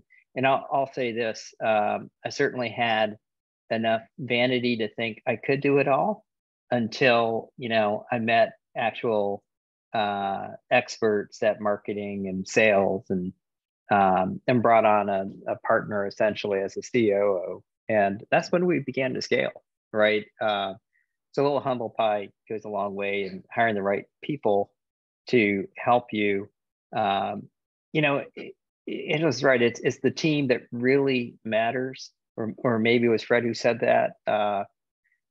And that's why sophisticated investors tend to invest in teams more than they invest in products or technology, because we know whatever we bring to market, or thought of what we bring to market is going to be wrong essentially.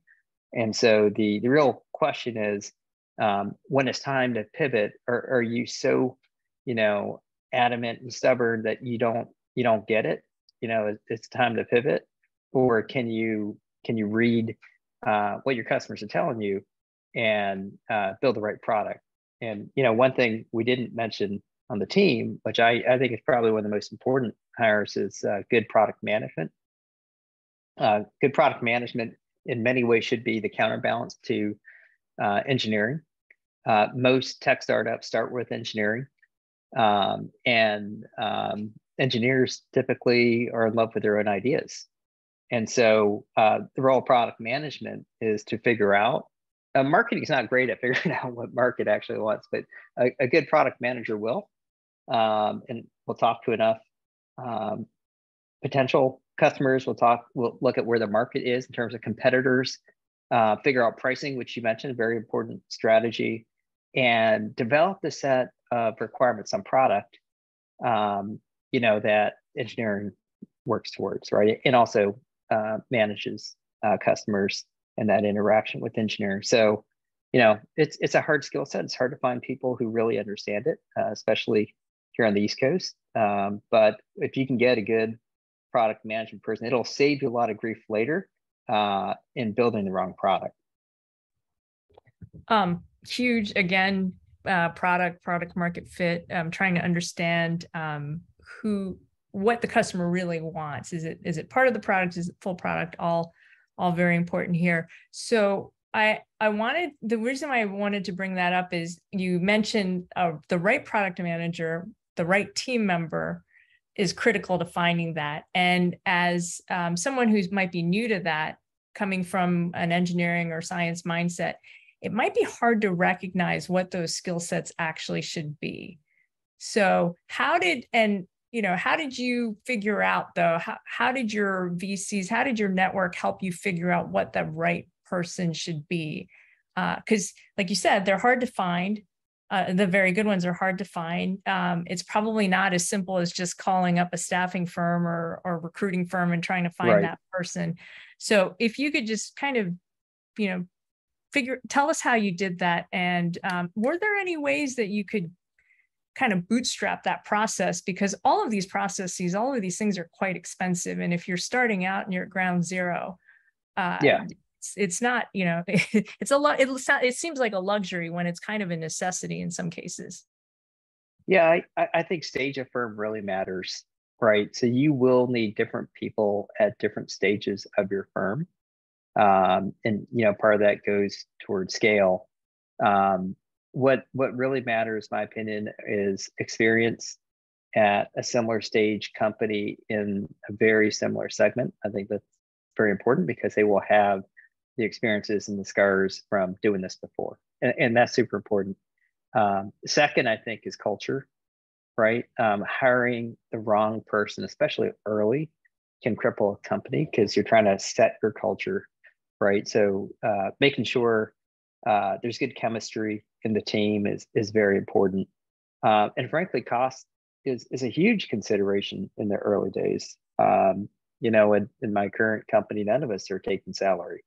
And so we understand that, we're going to do this until we take some institutional capital, but, finding those people, and again, it's a hard thing to do.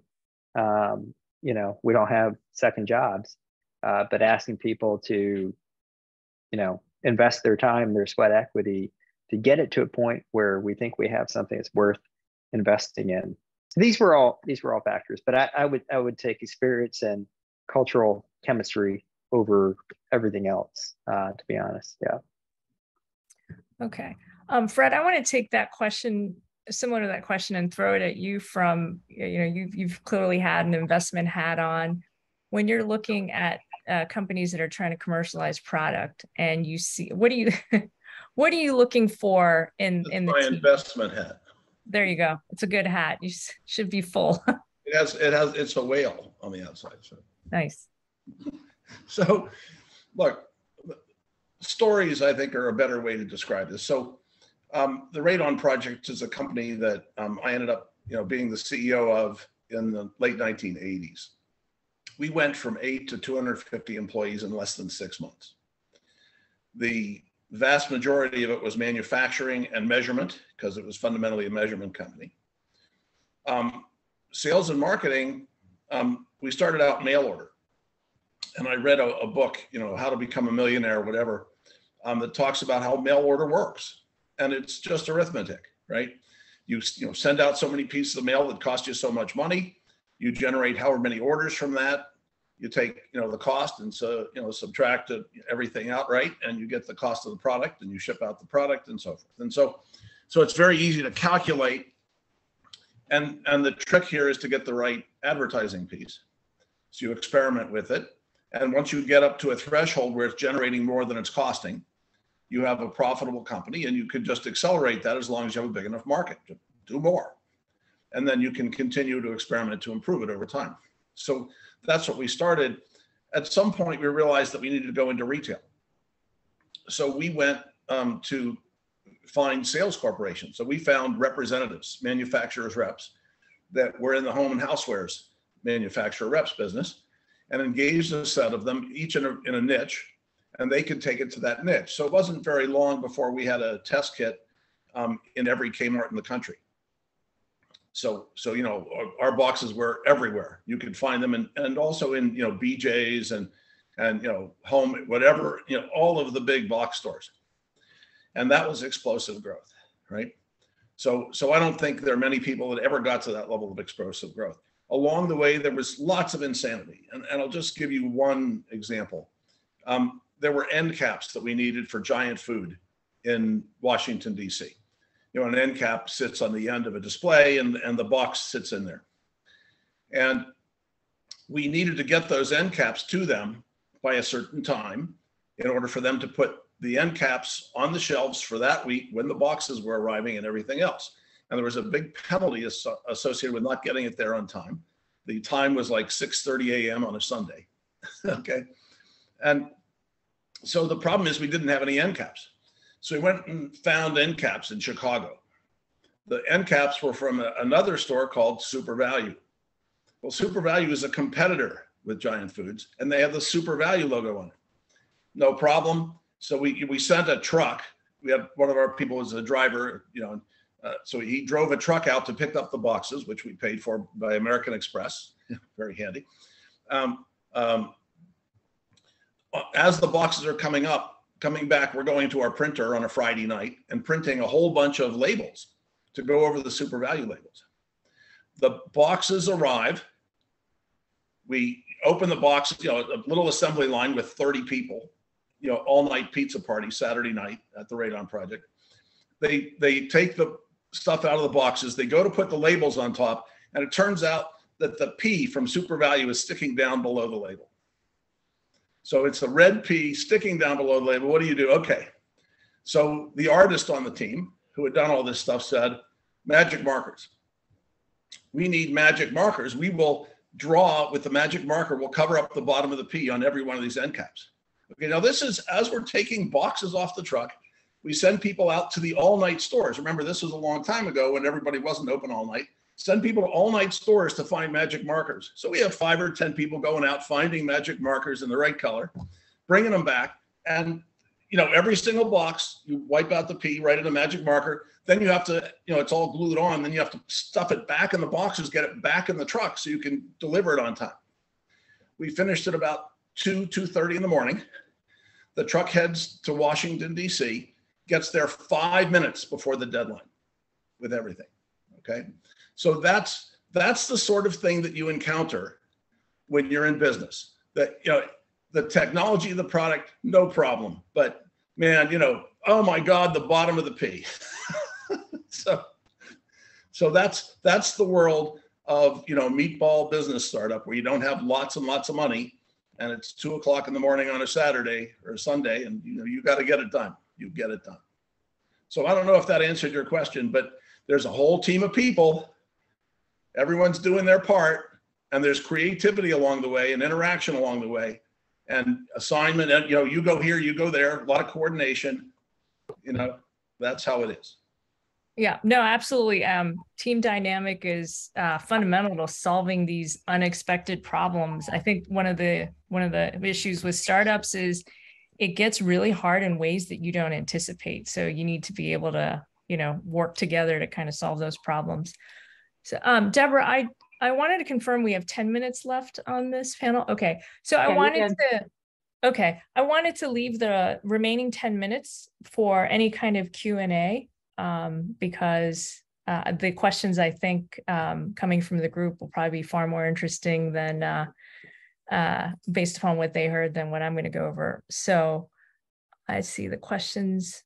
How about this? How about somebody raise their hand if they want to go first and ask a question? We might have at least one in the chat box as well. I do have one in the chat box. I'm going to go in reverse order then. It seems like I've been reading, it seems like kind of chatter in the chat box. Yeah. But while you do that, I just wanted to comment on Fred's story from the 80s.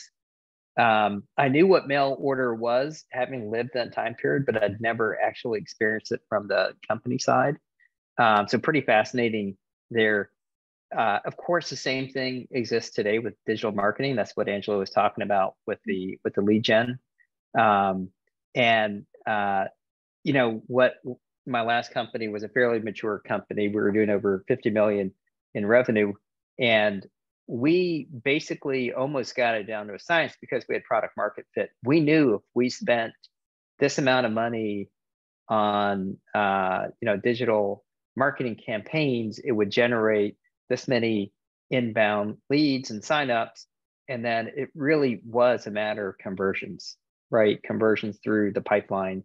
And what's amazing to me is the amount of, science is the wrong word, but there is a lot of marketing science that goes into converting a lead into a prospect, into a qualified prospect, into a POC, into a sale, and so on and so forth. It's a funnel, right? So it was sort of interesting to hear back in the day, people had worked that out for mail order. I never even knew that, but I get it, right? So, You spend at the top of the it's the funnel. same calculation for email. You just have different, multipliers. Yeah. Different cost per email, different probability of getting returns and so forth. Yeah. Same thing. Very All cool. right. So Jeremy has his hand up as well. okay. All right, Jeremy. So I'll do it since nobody else is asking a question. I'll ask. So true story. I was the responsible for export control, among other things, in a startup, and I had all the right licenses in place. 5D002, if any of you remember what those are. And I got a call one day from a salesperson, or maybe it was the legal department, I don't know. Anyway, they said, we want to send a copy of our software, which included some encryption technology, to the Ministry of Nuclear Power in North Korea. Is that okay? And my reaction was exactly what Fred's reaction is. And I said, no, we're all going to jail if you do that. And then I got a call back half an hour later, and I was wrong. The person says it wasn't the Ministry of Nuclear Power in North Korea. It was the Ministry of Hydroelectric Power in South Korea. It's like, oh, okay, that's okay. We're allowed to do that. And so my question is, in addition to that being to me, that's a rather amusing story because nobody went to jail. My question is, does this sort of a thing, how do you plan for that? How do you teach your salespeople what they, or legal people or whatever, what they can and can't do, and especially for salespeople who are motivated by, how can I make another sale? And they'll do anything to make another sale, including sending software to the Ministry of Nuclear Power in North Korea if they think they can get away with it. How do you deal with that as part of a startup? So you need a control system, right? Yeah. Businesses are basically control systems. And anytime somebody's going to do anything at any level, it has to be that there's a process by which they get whatever appropriate approvals there are. And, you train, right? Part of that cycle is you train people on what the rules are. And I've had salespeople that get too aggressive. Look, if you send an unsolicited commercial email to somebody who hasn't requested it, and you don't put the right stuff at the bottom of that email, it's $2,000 per instance. And you try to explain that to people who do email marketing, and they say, oh, that doesn't apply to me. It applies to you. Okay, so you need to have people that understand the legal issues, that are in those positions, that can explain it to you and identify, no. So this has to do with being a professional at what you do. If you're a professional, in charge of sales and marketing in a company, you need to know the rules for your profession. And if you don't know how to be a professional in that field, you need to take the lessons, learn how to act as a professional and act that way. And it's the same with everything else in a business, right? You can't just willy-nilly go do stuff. That's why you may be a technologist, you may have a really cool technology, and you may decide to do an experiment with that technology on the general public without bothering to get informed consent. And we've seen this at universities plenty of times. We see it in commercial companies, and you've heard screams about it lately, right? The psychological support system that's now using ChatGPT without telling anybody, right? That's how you get in trouble. That's how you get in lawsuits. That's how you go to jail. So having a professional there that's done that for their living, that's experienced, that's come up through the system, is how you get rid of that stuff. The challenge is that lots of startups are starting with 20-year-olds, and it's not an ageism, starting with 20-year-olds, 25-year-olds who just haven't had the experience. And some of them are really smart, and they've gone through all the training and education, and they can do that really well. And they know the rules and they follow the rules, but most of them not. So that's just part of getting a good team, is looking at their experience and then managing it, right? The CEO's job is to manage that process to make sure that when that goes wrong, you detect it soon enough and you fix it, right? For cybersecurity people, plan, do, check, act, right? It's the same thing. So I'm gonna bring up one more question. This one's directed to Angelos, and you mentioned talking to customers, and this is from Anita. She's asking, what's been the best way you found to talking to future customers? Is it a demo? Is it a one pager, a coffee chat, etc.? So I would say all of the above. So in my opinion, there are three ways of reaching a customer. Like, I mean, and it has to do with the level at which you want to interface. So the first thing that you need to understand is, who do you talk in a company? For example, if you have a privacy product, you need to go talk to the chief privacy officer. If you have a, who is your buyer, basically? Who buys your product? So then at that point, you have to interface at the right level. In many cases, as engineers, we're thinking that interfacing with other engineers is the best approach, but it's actually the incorrect approach because they don't have buying decision abilities.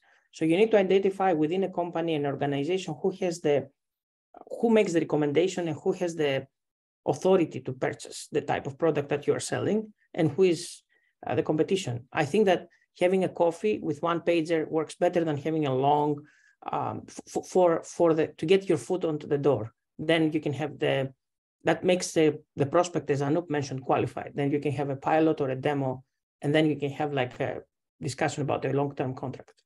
The other thing I want to talk a little bit about is, at different stages of the company, you need different people. And that's what many of us did not realize, and Anup touched on it.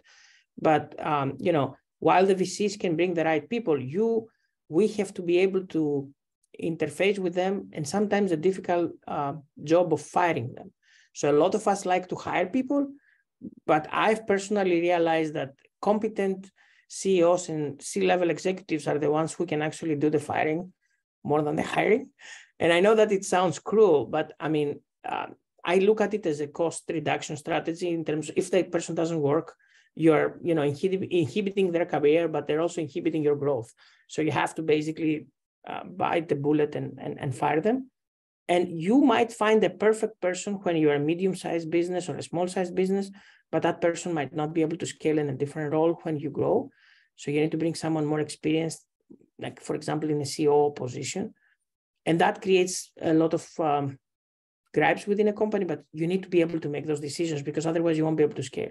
So for us, I will tell you that we changed 6 different accounting firms as the company grew from, I don't know, like from $100,000 sales to like 15 million. So we had to grow basically. And also some of that has to become passing from outsourced to in-house. So that's another decision that you have to just make at a point, or, okay, which of the services now I have to bring in, and how much of that. There was one other question that Chris brought up, and he may have mentioned it twice. He would like to know how the panelists go about identifying the people to work with, and how do you figure out how to get in touch with them, and who is suitable to work with and who is not? We view it as a sales process, right? So, if we're trying to find people, we do it just like, if we're trying to sell something from somebody, if you're trying to buy something from somebody, you're trying to figure out who the right person is. You have a sieve. You start with lots of opportunities, lots of people. You communicate with them. You measure them with whatever your metrics are to determine the ones that are going to be suitable versus not. There might be minimum requirements and so forth. And then you sit it down. The other path is relationships. So you talk to people that are in a similar industry, or you look on Crunchbase or somewhere like that for a recent successful exit in a very close competitive space. And that'll have people who just stopped doing that old job or are looking for their next thing. And also likely, if they were high-level executives and it was very successful, they're likely not strapped for cash. So they'll be able to work for 6 months or a year or 2 without pay to help build this again, and they'll have an ilk to do that. So there are lots of different techniques. It's not easy, right? Like I said, we have CEOs for startups. A program we've started. We had 25 people show up last week for a call to discuss the opportunities.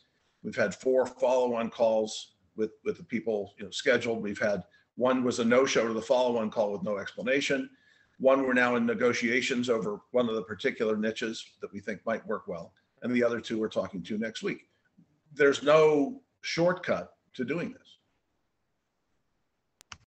There are, this is Alec jumping in here if you don't mind. There are some things that you can do and some rules of thumb to follow, and we will talk more about these tomorrow. We'll have there's a presentation that Fred and I are going to give at the end of the session that's going to address matchmaking. Fred's not crazy about that term, but that notion of being able to find, be able to partner up technologists with the folks that they need to be partnered with to make TTP opportunities move forward.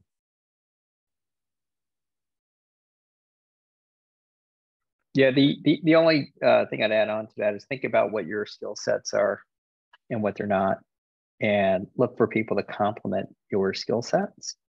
So if you're strong on the technology side, maybe it's someone who's strong on the product and marketing side. You know, and again, I think he points out, Juhei, that product and technology are different, right? Same thing around operations. Do you know how to run a company? Do you know how to keep things on, you know, on a tempo? Do you have the discipline to manage people, and so on and so forth? If these aren't your skill sets, you need to find people who believe in what you're doing and want to come join you with those skill sets. So if there aren't any more questions, thank you very much. Thank you to the panel. Oh, I'm sorry, Chris. I'm sorry, I had to unmute myself. All right, so let's say you understand who you need, and there are candidates who have you. They will want to know what it is that you're doing. And if there is IP involved, how do you protect yourself? Now, don't tell me NDAs, all right? Or is that the only way that you have in mind? You don't have to tell them how. You can only tell them what, right? So many engineers struggle because they don't understand the difference between the what and how. You don't have to tell them how you do stuff. You just have to tell them what you want to do. And I mean, all of us have walked that rope, right? VCs will never sign an NDA. So guess what? NDAs mean nothing. You can have them. It's a good business practice to have them if you can, but they cannot be enforced. So you have to be very careful. That's exactly why I was hoping to hear something other than NDAs.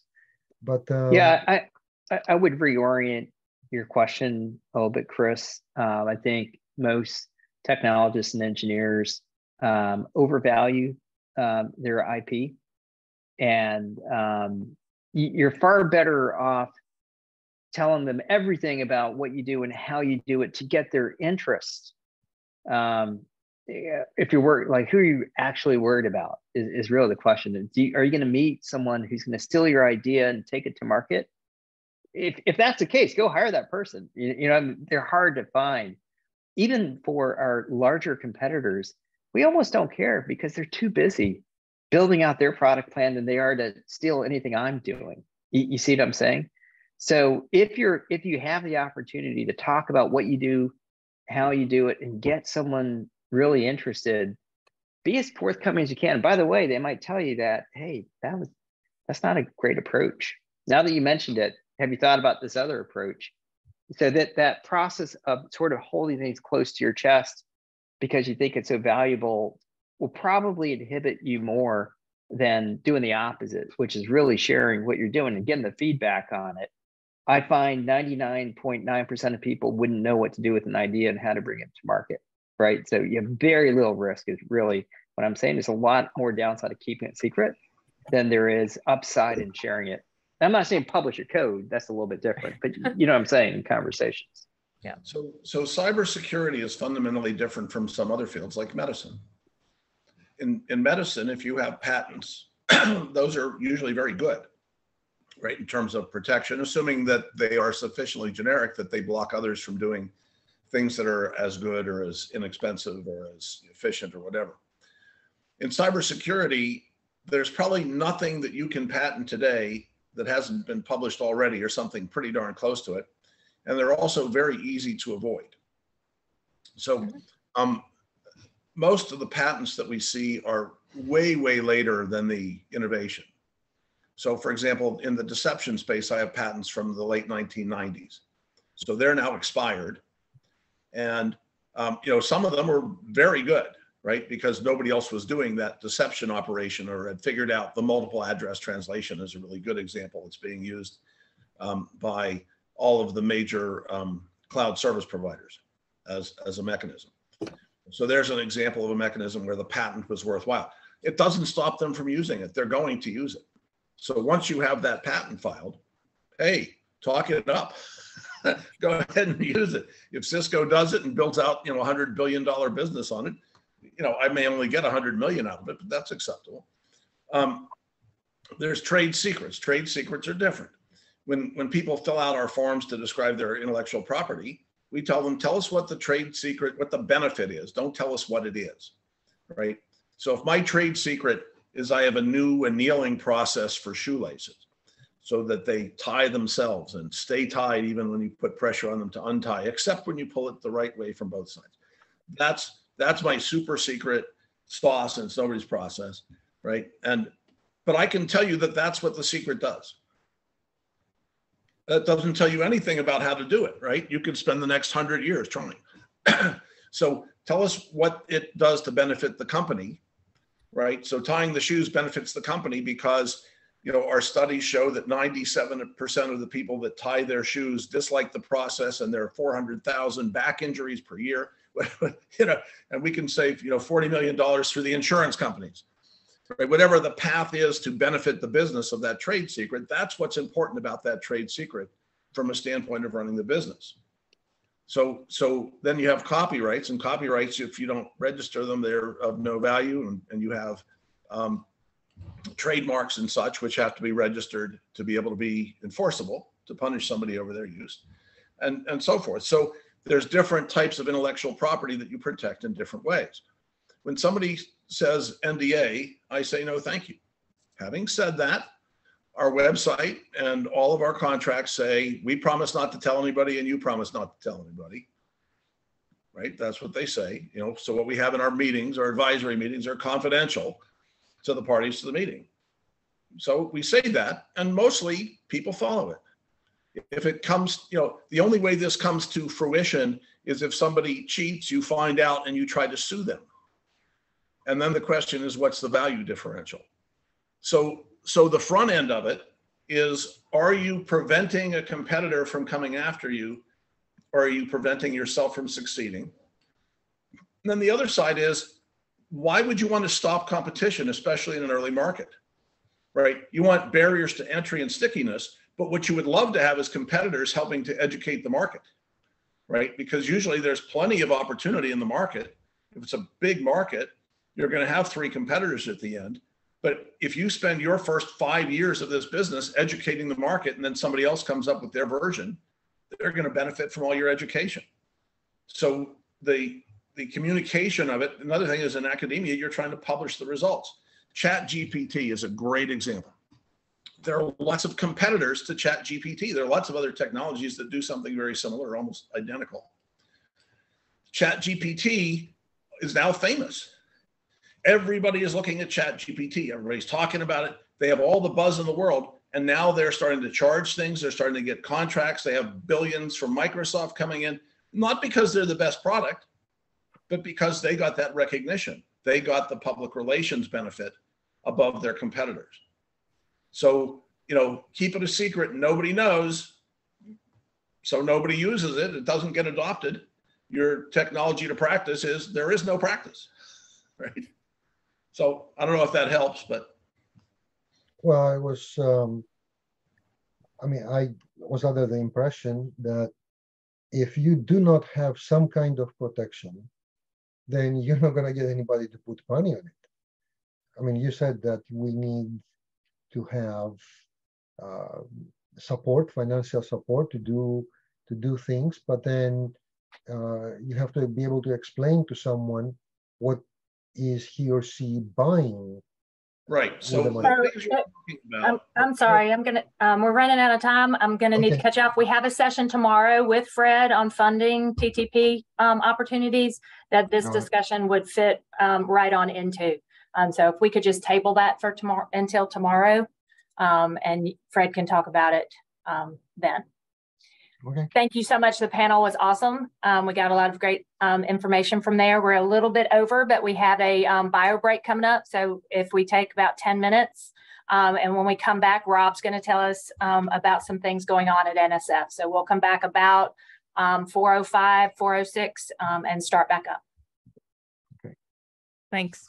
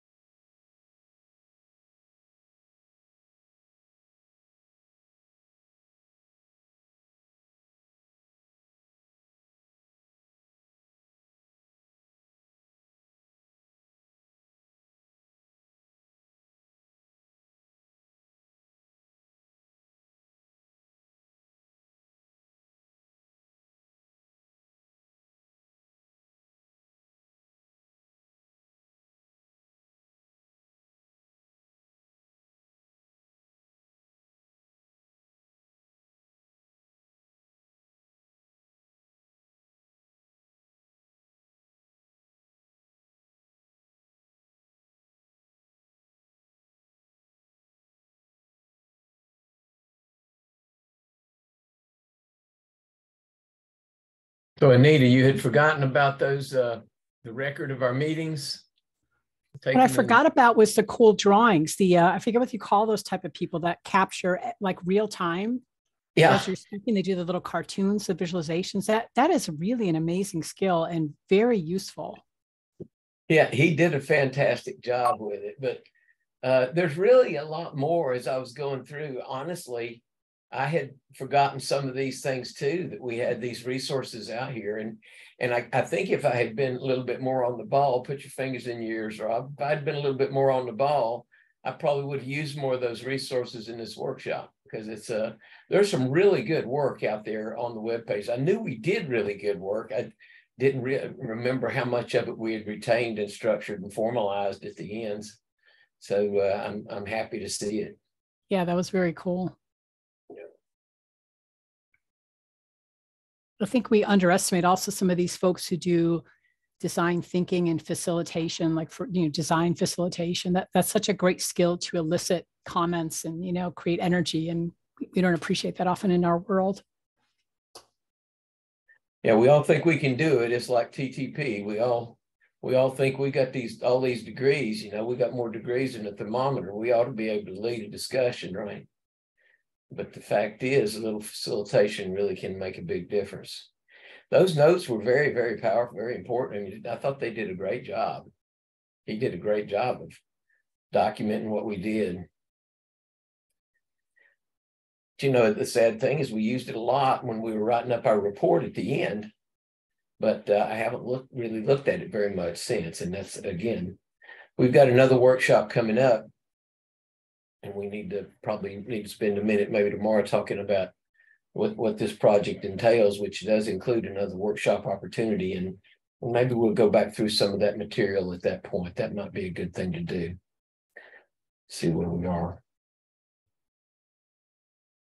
Okay, well, I think everybody is back. So we'll turn it over to Rob, and he can give us some updates from NSF. Great. Thank you so much, Deborah. Hi, everyone. My name is Rob Beverly. I'm a program officer at NSF. And with me today is Jeremy from SATSI, who's the cluster lead. And Jeremy, please feel free to speak up if there's anything you'd like to jump in on. I would say that I found myself vigorously agreeing with many of the things that the panelists were discussing and expressing opinions on. Most recently, the charge from Alec was really about what he asked us to do was to think about what doesn't work for TTP, and I think there's a session on that tomorrow.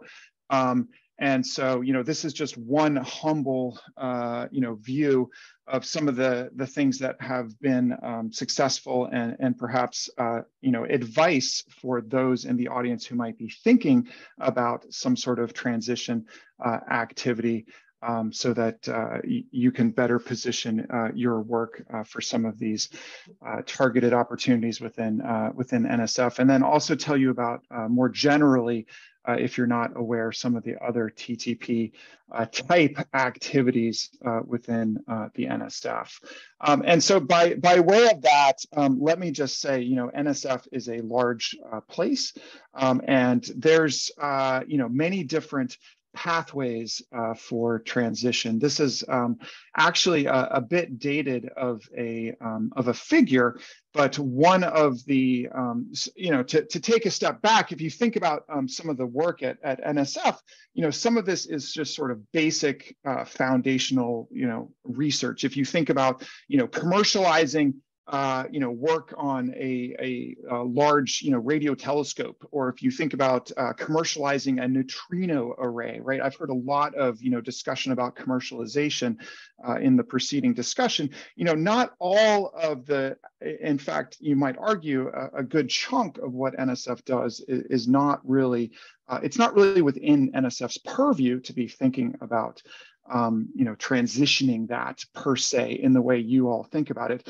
However, some programs, in particular SATSI, the Secure and Trustworthy Cyberspace area at NSF, which does do foundational and basic research in cybersecurity and privacy, much of that work is much more immediately applicable to transition, right? And so that's why, for instance, there is a specific pathway for cybersecurity. I have been a program manager in SATC for a couple of years now and managed a chunk of the TTP portfolio, so I can definitely give some insights from that perspective, and that's really what I'm going to talk about.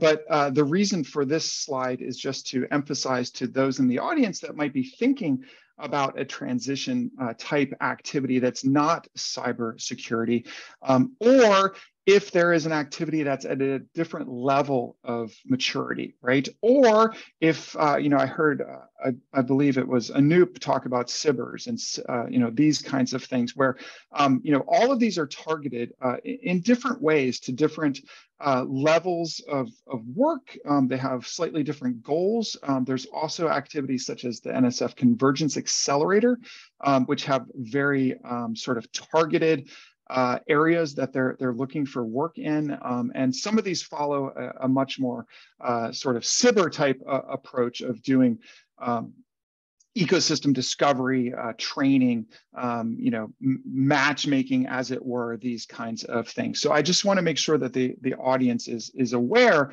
that at NSF we sort of have a complementary portfolio of transition activities, and that there's multiple pathways. So, again, the charge was what has not worked for TTP. I just, I'm inherently an optimist, so I had to change this to, more political speak, which is, one NSF program manager's view on some of the challenges in TTP. I think several of these things were already articulated by the panel, but we certainly see some of these as well. But again, I take a fairly positive view on this, and in fact, in a moment, I have a slide on a few of the success stories. Just because we like to give folks inspiration, right? Here's others, you might follow their lead. Here's NSF research that was, started as basic research and, achieved transition, right? And so, the first one is an observation on yield.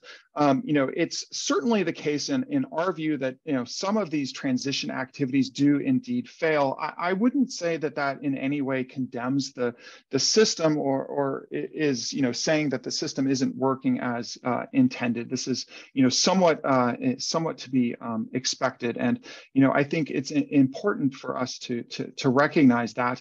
Part of that is also thinking about timescales. At least one observation that we've had, and I know that this is a bit different in some of the sort of hyper accelerated commercial spaces, but at least for many activities that we've observed, the transition does require both time and continuity of effort, and something that may look like a failure on one time scale may indeed turn out to be a success on a different time scale. And this is particularly true for some of the sort of basic innovations and technologies that get produced by NSF researchers that are really just too early for the market. I heard several folks in the panel make a very astute observation that researchers want to inherently, they're like, oh, I'm super smart, I've got this amazing idea, and indeed it's this question of evolutionary versus revolutionary. Things that were more revolutionary sometimes take much longer time to reach market or to be transitioned. I also, and I did do these slides before listening to the panel, so I'm just trying to sort of do a bit of impedance matching here, but the incentives is, I heard the panel talk about this as well. I believe that was Angelos making some comments about that, but this certainly resonated with me. It's definitely the case that in our observation at NSF, the folks that are creating the technology may not be incentivized or even able to transition the technology. So this is certainly a challenge that we have observed. And then last, in terms of challenges here, I would say at NSF, we think a lot, of course, about resource allocation and funding. The time and continuity that's required for success often requires significant funding. For the more commercial, people in the room, the kinds of money that we're talking about really may not be enough to achieve the escape velocity that some of these organizations might need. In terms of SATC in particular, again, part of this presentation is really just to try to give a bit of guidance to folks that are thinking about TTP proposals. I have looked at a large number of TTP proposals over the years and have, run a large number of panels. NSF, of course, has a rigorous peer review system, right? This is fundamentally different than, say, a VC, right, who may, for instance, simply be looking at the strength of the team, and as folks discussed, they may have, frankly, less interest in even what the technology is, right? And indeed, being able to pivot is super important. But this is NSF, right? So, some of the proposals, how not to write a proposal. Well, one thing to definitely not do is to have the double negative is to don't identify the technology or the innovation being transitioned. We've seen this before where it's simply not articulated. The proposal might not discuss the current level of technology readiness, right? So you have this technology, right? But what is the current state? Third, the proposal doesn't provide evidence that the technology is novel and promising, right? Again, many NSF researchers are doing sort of core basic research. We're not looking for evidence that the technology works at scale or has been deployed in production or things like this. But we are interested that there's been at least more than just a paper written about the particular technology, right? We're interested in some sort of validation or some sort of testing or some sort of evidence that there's something there with merit. The fourth is don't identify a transition target. Don't identify a transition platform or a transition partner, right? You can promise that you will transition this work, but we at NSF want more evidence indeed that this will potentially be successful, right? And the way to do that is to specifically identify where it's going to be transitioned, at least initially, to give us a sense that you have an idea of where it could go, and then conversely provide evidence that this partner or platform is going to be willing to help with this transition. And then finally, the proposal doesn't describe the expected state of the technology after the transition, right? So where do you expect to be after this activity is funded? Okay, so this next slide, again, in the vein of trying to remain positive, there's a couple of things wrapped up in here. I wanted to, and I just picked a few of these, and you can argue with me why I picked these, or I picked the wrong ones, or what have you. But I had some specific reasons for highlighting the ones that I actually did highlight. And again, I would say, TTP takes a somewhat, and NSF takes a somewhat expansive view of what it means to transition. Indeed, to make this slide, you have to define what success means, right? And for us, we often define success as there is an external user who has in some way adopted this technology and is using it. And indeed, commercialization is a pathway for transition, but there are other pathways, right? There are pathways to transition that are not purely commercial. They might be transitioning into government. They might be transitioning into a public good or an open source things of this nature. So this IOTA censorship outage reporting work has become it has become a production service. It's used by a large number of folks to try to understand how censorship and outages are occurring in the network. And so this one has transitioned in the sense of it's been made into a production service. It's not commercialized, but it has many outside users. The in toto work and the tough supply chain software security supply chain work, of course, has received significant attention recently. This work was out of NYU and has had lots of basic research funding, but also TTP funding, and they have transitioned that into a Linux Foundation project. It's being used by Microsoft, IBM, VMware, and Docker. There's some work on a honeypot that's actually being used in R&E networks on a particular security operations center in production.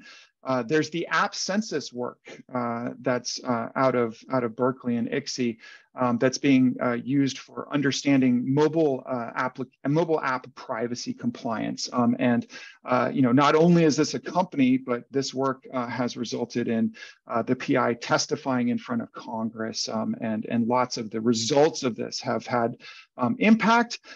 We've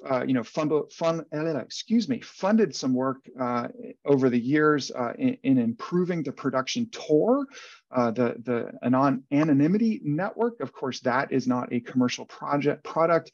And then there's been some work on secure password management from Yules. This is a company, OSO. One of the most recent ones that we've liked to talk about, again, that has had one of these very long trajectories, is and what originated as Vern Paxson's BRO intrusion detection system from Berkeley that has morphed into something called Zeek, and morphed into a commercial company called Corelight, and some of the core technology of Corelight and of this NSF-funded research that got a boost through TTP has now resulted in their core technology being integrated into Microsoft's operating system and being deployed on order of a billion global endpoints. So this is all by way of hopefully answering the converse question of, well, what not to do for a TTP, or what doesn't work for TTP, but indeed to say that some things we have had some success stories in this space. The next thing I want to do is really just, and I don't have a ton of slides. I'm going to shut up shortly here, but I did want to make folks in the audience aware of the various sort of transition activities that are happening at NSF. And I alluded to this earlier. Again, NSF's core mission is really basic research. An ideal TTP is use-inspired and translational. I heard, I believe, Anoop earlier make a comment along the lines of, taking your technology and deploying it in production, you learn quite a lot. And indeed, this is sort of the virtuous cycle that we like to see as a research organization, a scientific research funder, sorry, is that the experience from the technology maturation or the deployment should feed back into the basic research itself. And so, this is a matrix that our division, one of our directors used to like to show where there's sort of at one end of the continuum, the Neil Bohr's type research, that's the pure basic research, which may have zero relevance for immediate application, right? But has high relevance for generalized knowledge. There's the more sort of empirical science from Edison, pure applied research, which has much stronger relevance for immediate applications. And a big push for the NSF is in this top right quadrant, sort of the more Pasteur type of research, where we think about use-inspired basic research, which sort of straddles between these two ends of the continuum. To that end, I want to tell you quickly about a couple of transition initiatives at NSF. If you're not already aware, oh, sorry. Right. So this is a slide that our director at NSF likes to give. The reason I included this was really because the director's vision, Dr. Panchanathan, includes, so there's lots of problems, but the vision includes on the right here, partnerships, people, and translation. So the reason I included this slide is really just to affirm NSF's sort of deep commitment to these kinds of transition activities. This is becoming something that's more of I would say, an increased focus of some of what we do, and not to say that it's to the detriment of our core work, but indeed it's additive, right?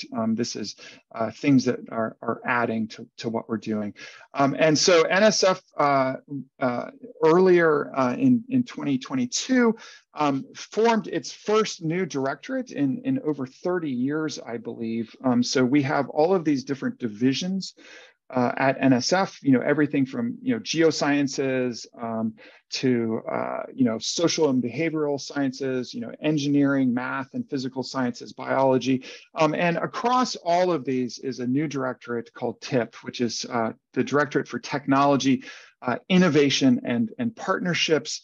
If you haven't heard about this, I encourage you to look at it more after this, or reach out to Jeremy and I will caveat that with neither Jeremy nor I are in the TIP division, but we do work closely with them. And they are really tasked with this idea of trying to enhance the use-inspired and translational research across all of these different divisions, not just computer science and the SCI's division. So again, by way of saying that there's multiple pathways to achieving transition, one of the new programs, this was actually the first program that was launched out of TIP, was something called POSE, or Pathways to Open Source Ecosystems. Just quite briefly, let me just say that one of the sort of introspective activities that NSF engaged in resulted in us realizing that there were several activities that were had their roots in basic NSF science that were able to have large sort of outside impact and achieve this escape velocity of becoming a self-sustaining ecosystem, right? Having outsized impact, having a distributed community of contributors and users, and serving a wide range of needs. By way of example, we like to talk about, for instance, Apache Spark had some of its roots in NSF-funded research and is now widely used all over the place and has a rich open source ecosystem. Things like the RISC-V instruction set architecture has similarly had roots in NSF basic research funding and has achieved this status as an open source ecosystem, and even things as diverse as, if you think about MIT Scratch, this is actually a way to help folks learn, and children in particular, learn how to do programming. So it's more of an educational effort, has become a rich open source ecosystem. So POSE is intended to bridge this gap between researchers producing an open source artifact, the canonical example being, oh, I just threw my stuff up on GitHub, and trying to make it achieve this status as an open source ecosystem. So POSE is intended to enable the early and intentional transition from an open source product to an open source ecosystem. So this is another pathway, and we're creating all of these different pathways, hopefully for the community to better transition your work. This is my last slide, and this is really just to also point out that many of the different programs, and you may see more of this going forward, many of the different individual programs are also emphasizing transition. So for instance, another program that myself and some other folks help manage is called CC, and this is within the realm of scientific cyber infrastructure. And one of the program areas in there is about transition to cyber infrastructure resilience, where we're looking for activities that, again, are more on the translational use-inspired side that will improve the robustness and resilience of scientific cyber infrastructure through testing, evaluation, hardening, validation, and transition of novel cybersecurity research.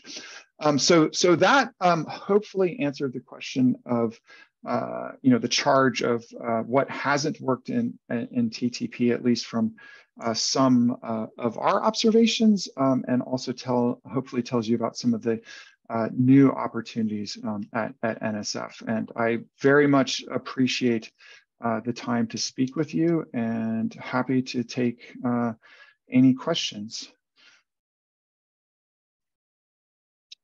I see, sorry, and oh, cool. Jeremy's still on the line. Okay. Is that Fred? Is that you? It is me. Please, sir. So I noticed that the things that you claim as successes, and I wonder how you evaluate success. And in particular, I wrote it down because you got to try and remember stuff, right? What metrics do you define in advance for success? And I ask this question because I'm wondering whether you treat your own measurement of success in the same way, and of evaluating programs in the same way as you treat people that apply, right? Because if I apply for funding, for example, you'll have very explicit metrics. You'll have review processes that have peer review and so forth. And if I don't have those definitions of what it means, so I can differentiate between failure and success, right? Then it's not a well-defined scientific endeavor, and we want to get rid of it or something. So that's my general question, and I know that you have wonderful answers to it, but I just had to ask. I don't, the snarky side of me wants to make a flippant answer about, like, well, if we just did it randomly, we might have the same level of success, right? It might actually be better. Right, but I'm going to try to refrain from the snarky answer. Jeremy will slap me upside of the head. But let me also articulate a challenge that we, by way of sort of non-answer, let me articulate a challenge we have at NSF, which is on the NSF side, when we evaluate these proposals, we do, as you said, have a peer review process, which we're very keen on. We try extraordinarily hard to include on the panel and the reviews individuals who have both sort of technical chops in the particular domain of the proposal, as well as folks that have some qualifications and experience in reviewing the transition piece of it, right? This is not necessarily like VC type folks, but it might be people that have previously had a successful TTP. We have had panelists from industry who have a much more distinct view, as it were, right? But one of the problems, and I'm sure Jeremy can affirm this, is you do have the panelists, no matter how hard you try to normalize them, and you say, look, the point of TTP is not to do basic NSF research, the point of the work is to, proposal is to transition it. You will still get reviewers that say this isn't novel, this has been done before. And I heard some of this on the panel where folks said, and I believe Fred, you said it, like, it doesn't necessarily have to be, novelty is just one piece of the puzzle, right? So we try very hard to have consistent metrics. We try very hard to outline the review criteria, okay, for these proposals. But at the end of the day, there is a human who is scoring it, and sometimes it just doesn't resonate with that particular individual. Did I answer that question at all? Well, maybe you answered a different question. But my question was sort of much more specific, right? So when you do scientific research, you say, here's the evaluation criteria for my results, right? And you have statistical results, or you say, here's the definition of success, and it has to be testable to be scientific, right? Whereas what it looks like is you have these sort of declared successes, but you might have something underneath it that's not just declaring success, but rather, we had metrics, we had, predetermined questions that had to be answered one way or the other, so we could have a refutable hypothesis that it was successful and demonstrate the actual successes against the hypothesis, and then of course adapt the program over time so that you improve it, the science, right? So Rob didn't give a snarky answer, so let me give a snarky answer in his place, because I think it addresses what you're pointing to, Fred. And there's a probably apocryphal, but not totally apocryphal story that floats around NSF about an award that the report at the end of the research came in, and it said, we started a company, and that was the entire report. And the program officer returned it and said, you have to provide a little more information than that. That's not good enough. And so the revised version came in. We started a company. It's called Google.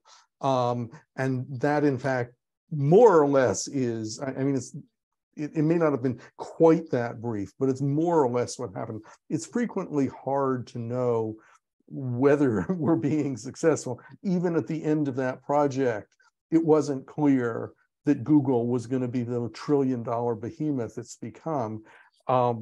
It's sometimes pretty hard for us to know how to measure success in research. Right. So, I'm sorry, go ahead.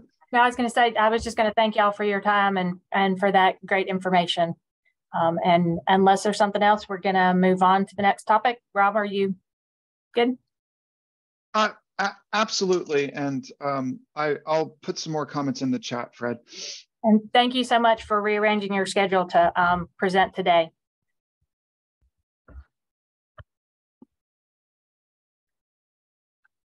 Okay, so we're going to move on to the last session for today, and I will try and talk fast so that we are out of here on time at 5 o'clock.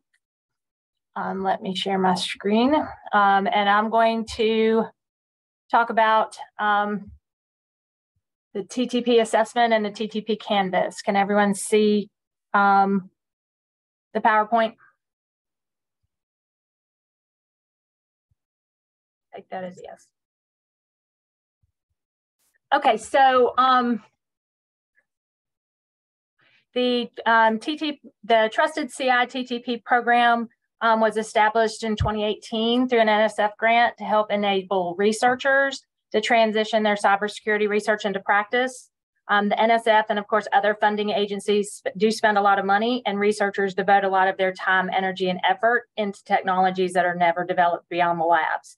So funding has continued for the TTP, for the Trusted CI program, with several follow-up awards. The program, the Trusted CI TTP program, has developed a set of materials that they have made publicly available to help researchers and practitioners with transitioning their research into practice.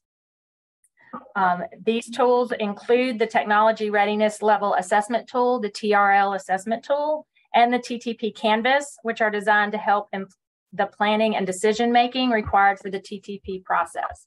And that's what I'm going to talk about. I have included that link in the chat if anyone's interested in accessing those materials. The technology readiness level assessment tool was based on the TRL processes that had been already established by both NASA and the U.S. Government Accountability Agency. The TRL assessment tool allows researchers to assess their research to help identify its current state in terms of its readiness to transition into practice. The tool allows the researcher to identify any gaps that exist in their operational deployment readiness. The tool also helps the researcher to develop a plan to process through operational readiness, and this includes setting priorities for the changes that are needed to help mature the technology, and capturing the state of the different system requirements to determine which ones are most in need of improvement. The assessment process is an iterative process because as improvements to the current technologies are made, reevaluating the state can help track progress and reevaluate the current priorities.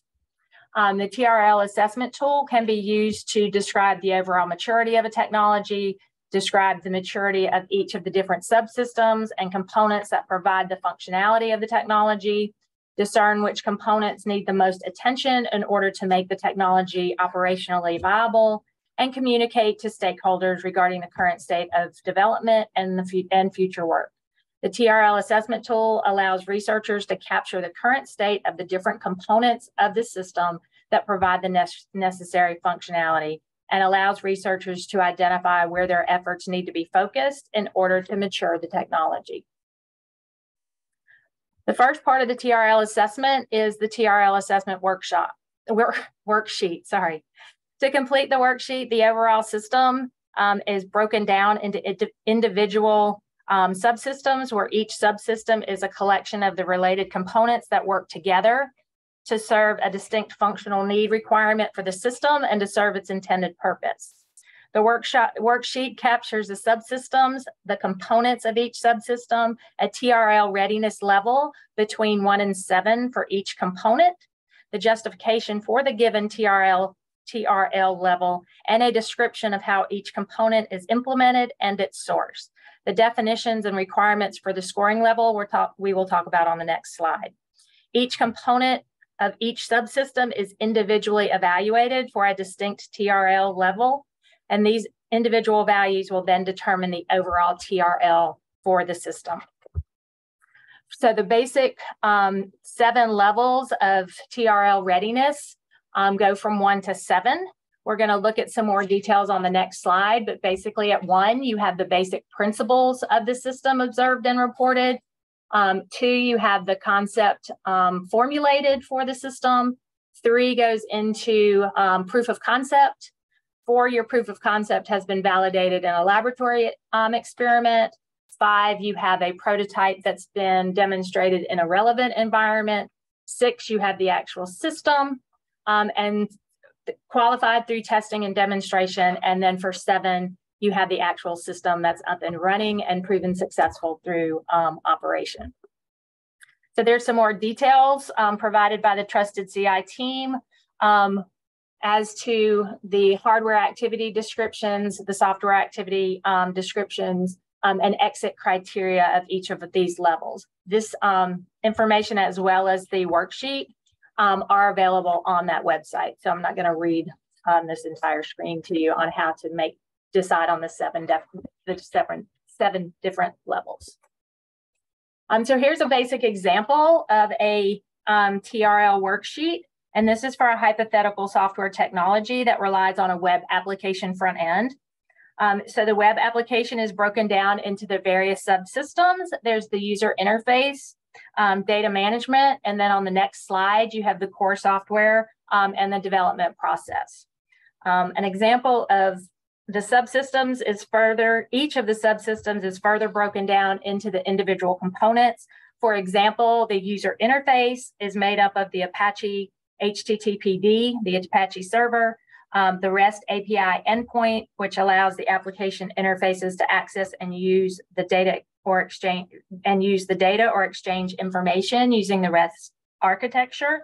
the web GUI or interface, and the mod DBD database module, which handles the connections between the Apache server and the SQL databases. Each of these components is then assessed and provided a TRL assessment score using the definitions on the previous slide. So for example, the Apache HPP D has a score of 7+ because this is a widely used and available open source product. So the system has been proven through its operation. If you look at the REST API endpoint, that is only given a score of 4 because the basic API calls have been written and tested. So the research has been validated in a lab environment, but it hasn't been demonstrated on a fully functional prototype.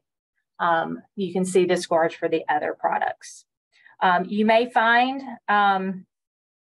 in doing this that a core piece of functionality may be well understood, but the peripheral functions such as the IO, the HCI, and the APIs may not be as clearly defined. So this may require a much more complete understanding of the entire operational environment for the system to appropriately complete your worksheet. I keep saying that. When you've completed the TRL assessment for all subsystems and components, you will not only have a complete list of the components of your system, but will have an estimation of the readiness of each component, including how each component contributes to the overall readiness of the technology. This will then provide you with a list of components that are most in need of additional attention and effort, and to help you identify where the most important implementation improvements are needed. In many cases, this is simply the component that has the lowest TRL number. Unless these low components only provide ancillary functionality within it, which in itself is not key to the core value proposition of the technology. Once the components that need improvement have been selected, the exit criteria and activity descriptions for the current TRL level, as provided in your definitions, can be used as a starting point to determine the appropriate development goals for this specific component. In this example, looking at the web interface, the REST API endpoint has the lowest score of the 4 components, receiving the TRL score of 4. And looking at the software activity descriptions and exit criteria given in the definitions, level 4 includes key functionality critical software components are integrated and functionally validated to establish interoperability and begin architecture development.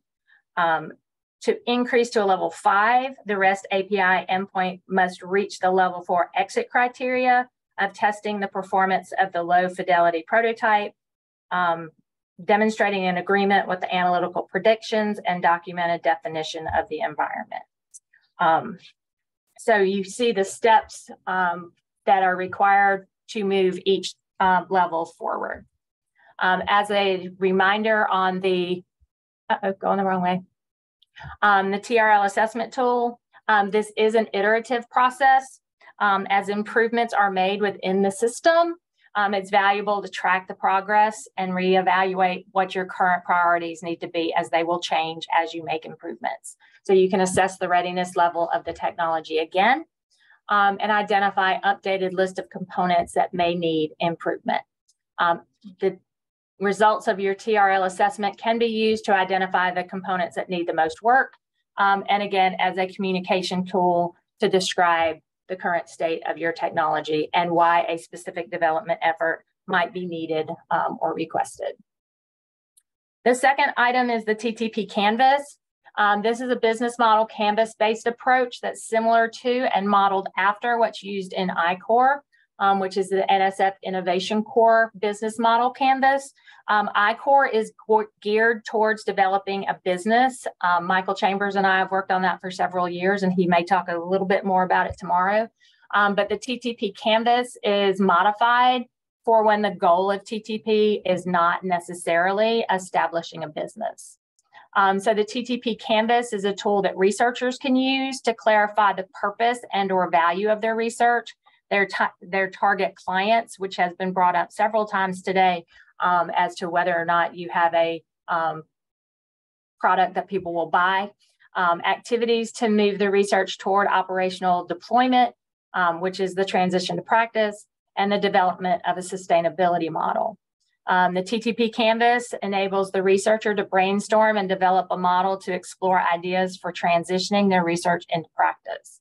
This is also an iterative, sorry, it's a long day, tool that can be continuously updated as you get new insights about your product and about your potential clients, value propositions, solutions, costs, and resources. So here's an example of a TTP Canvas. To use the TTP Canvas, you'll want to answer some basic trigger questions for each section. You see that there's 8 sections here. In looking at your research problem, what are you trying to do? Articulate what your objectives are. Try and avoid not using jargon here. As far as innovations, what is new in your approach and why do you think it would be successful? Are there other approaches that are being used to solve the same problem? If so, how is your approach different? For your target users, who cares about your product? If you are successful, what difference will it make? Who is going to use it? So who are your customers and who will benefit from your research?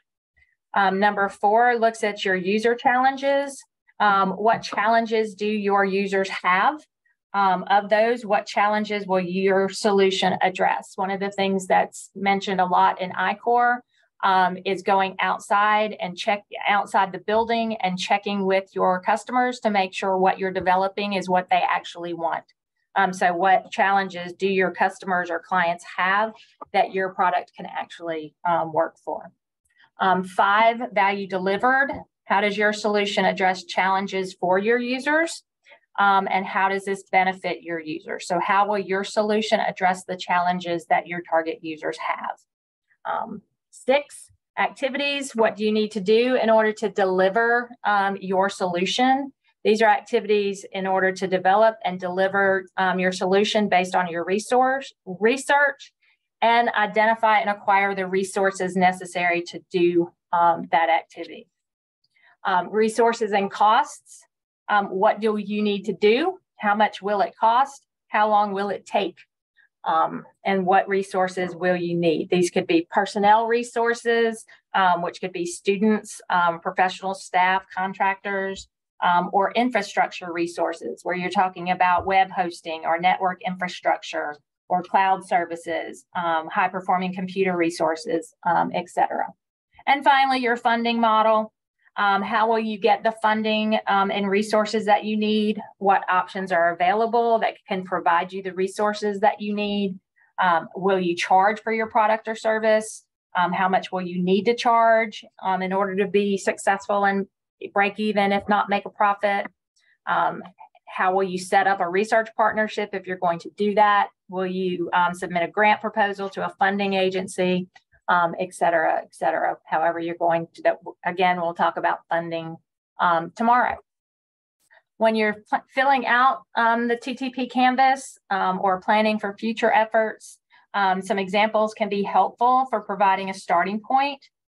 Some example activities have been provided by the Trusted CI team that include things a researcher should expect to carry out in order to successfully transition their research into practice. Each of these should be considered when you're developing your TTP Canvas to see if they're appropriate for your specific research. The first of these is customer discovery, who identifying your potential users, who would gain value from your research, who will your customers be. The second is your customer challenge discovery, which is identifying your operational challenges for your potential users. What are their challenges? And test your hypothesis about the value that your research can provide to them. Why will they use your research? Third, solution development. Envision and develop the solutions to the customer's challenges, whether that be hardware, firmware, software, or services. Fourth, develop a prototype. Advance your research to develop a prototype with documentation that can be deployed in a user activity. 5, develop a pilot with the user. This is a TRL level of 5. By completing the prototype and testing in a relevant environment to prove the viability and the value of the research. 6 would be deliver the model. This delivery model should be determined and clearly communicated to the user as part of your solution, whether that be on-site, on cloud, or mobile delivery. Seventh activity is partnerships for the development or the delivery. As you develop your system and or your delivery model, you may figure out that you can't do everything, and that you may need strategic partners to develop or deliver elements of the solution. You may not have all of the resources, the time, or the skills to complete all of the elements, so you may need to partner with someone who does.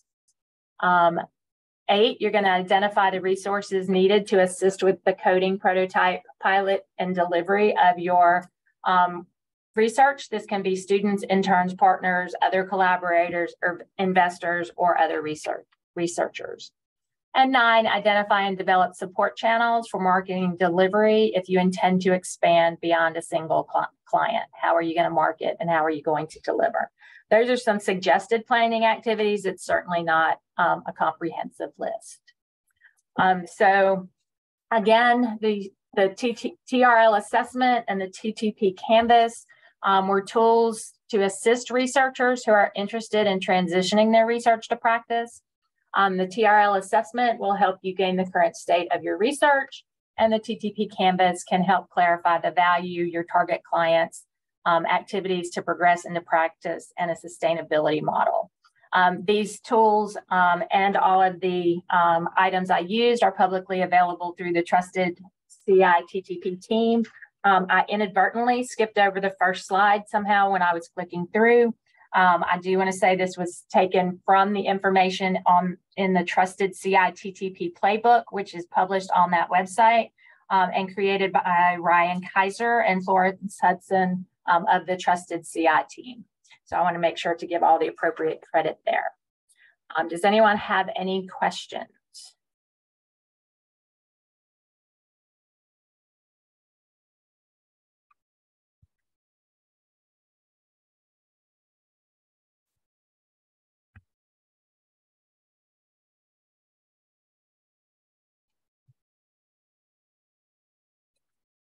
Okay, if no one has any questions, we have an extra 4 minutes left, so I'll give that back to you into your day. We look forward, I think we had a great day with some great discussions. We look forward to having an equally interesting and informative morning. So hopefully we'll see everyone tomorrow morning at 8 a.m. Central Time. Thank you guys. See you Now tomorrow. have a good day. Bye. Excellent. Thank you all. Thank you all. Good evening. Good evening. Thank you.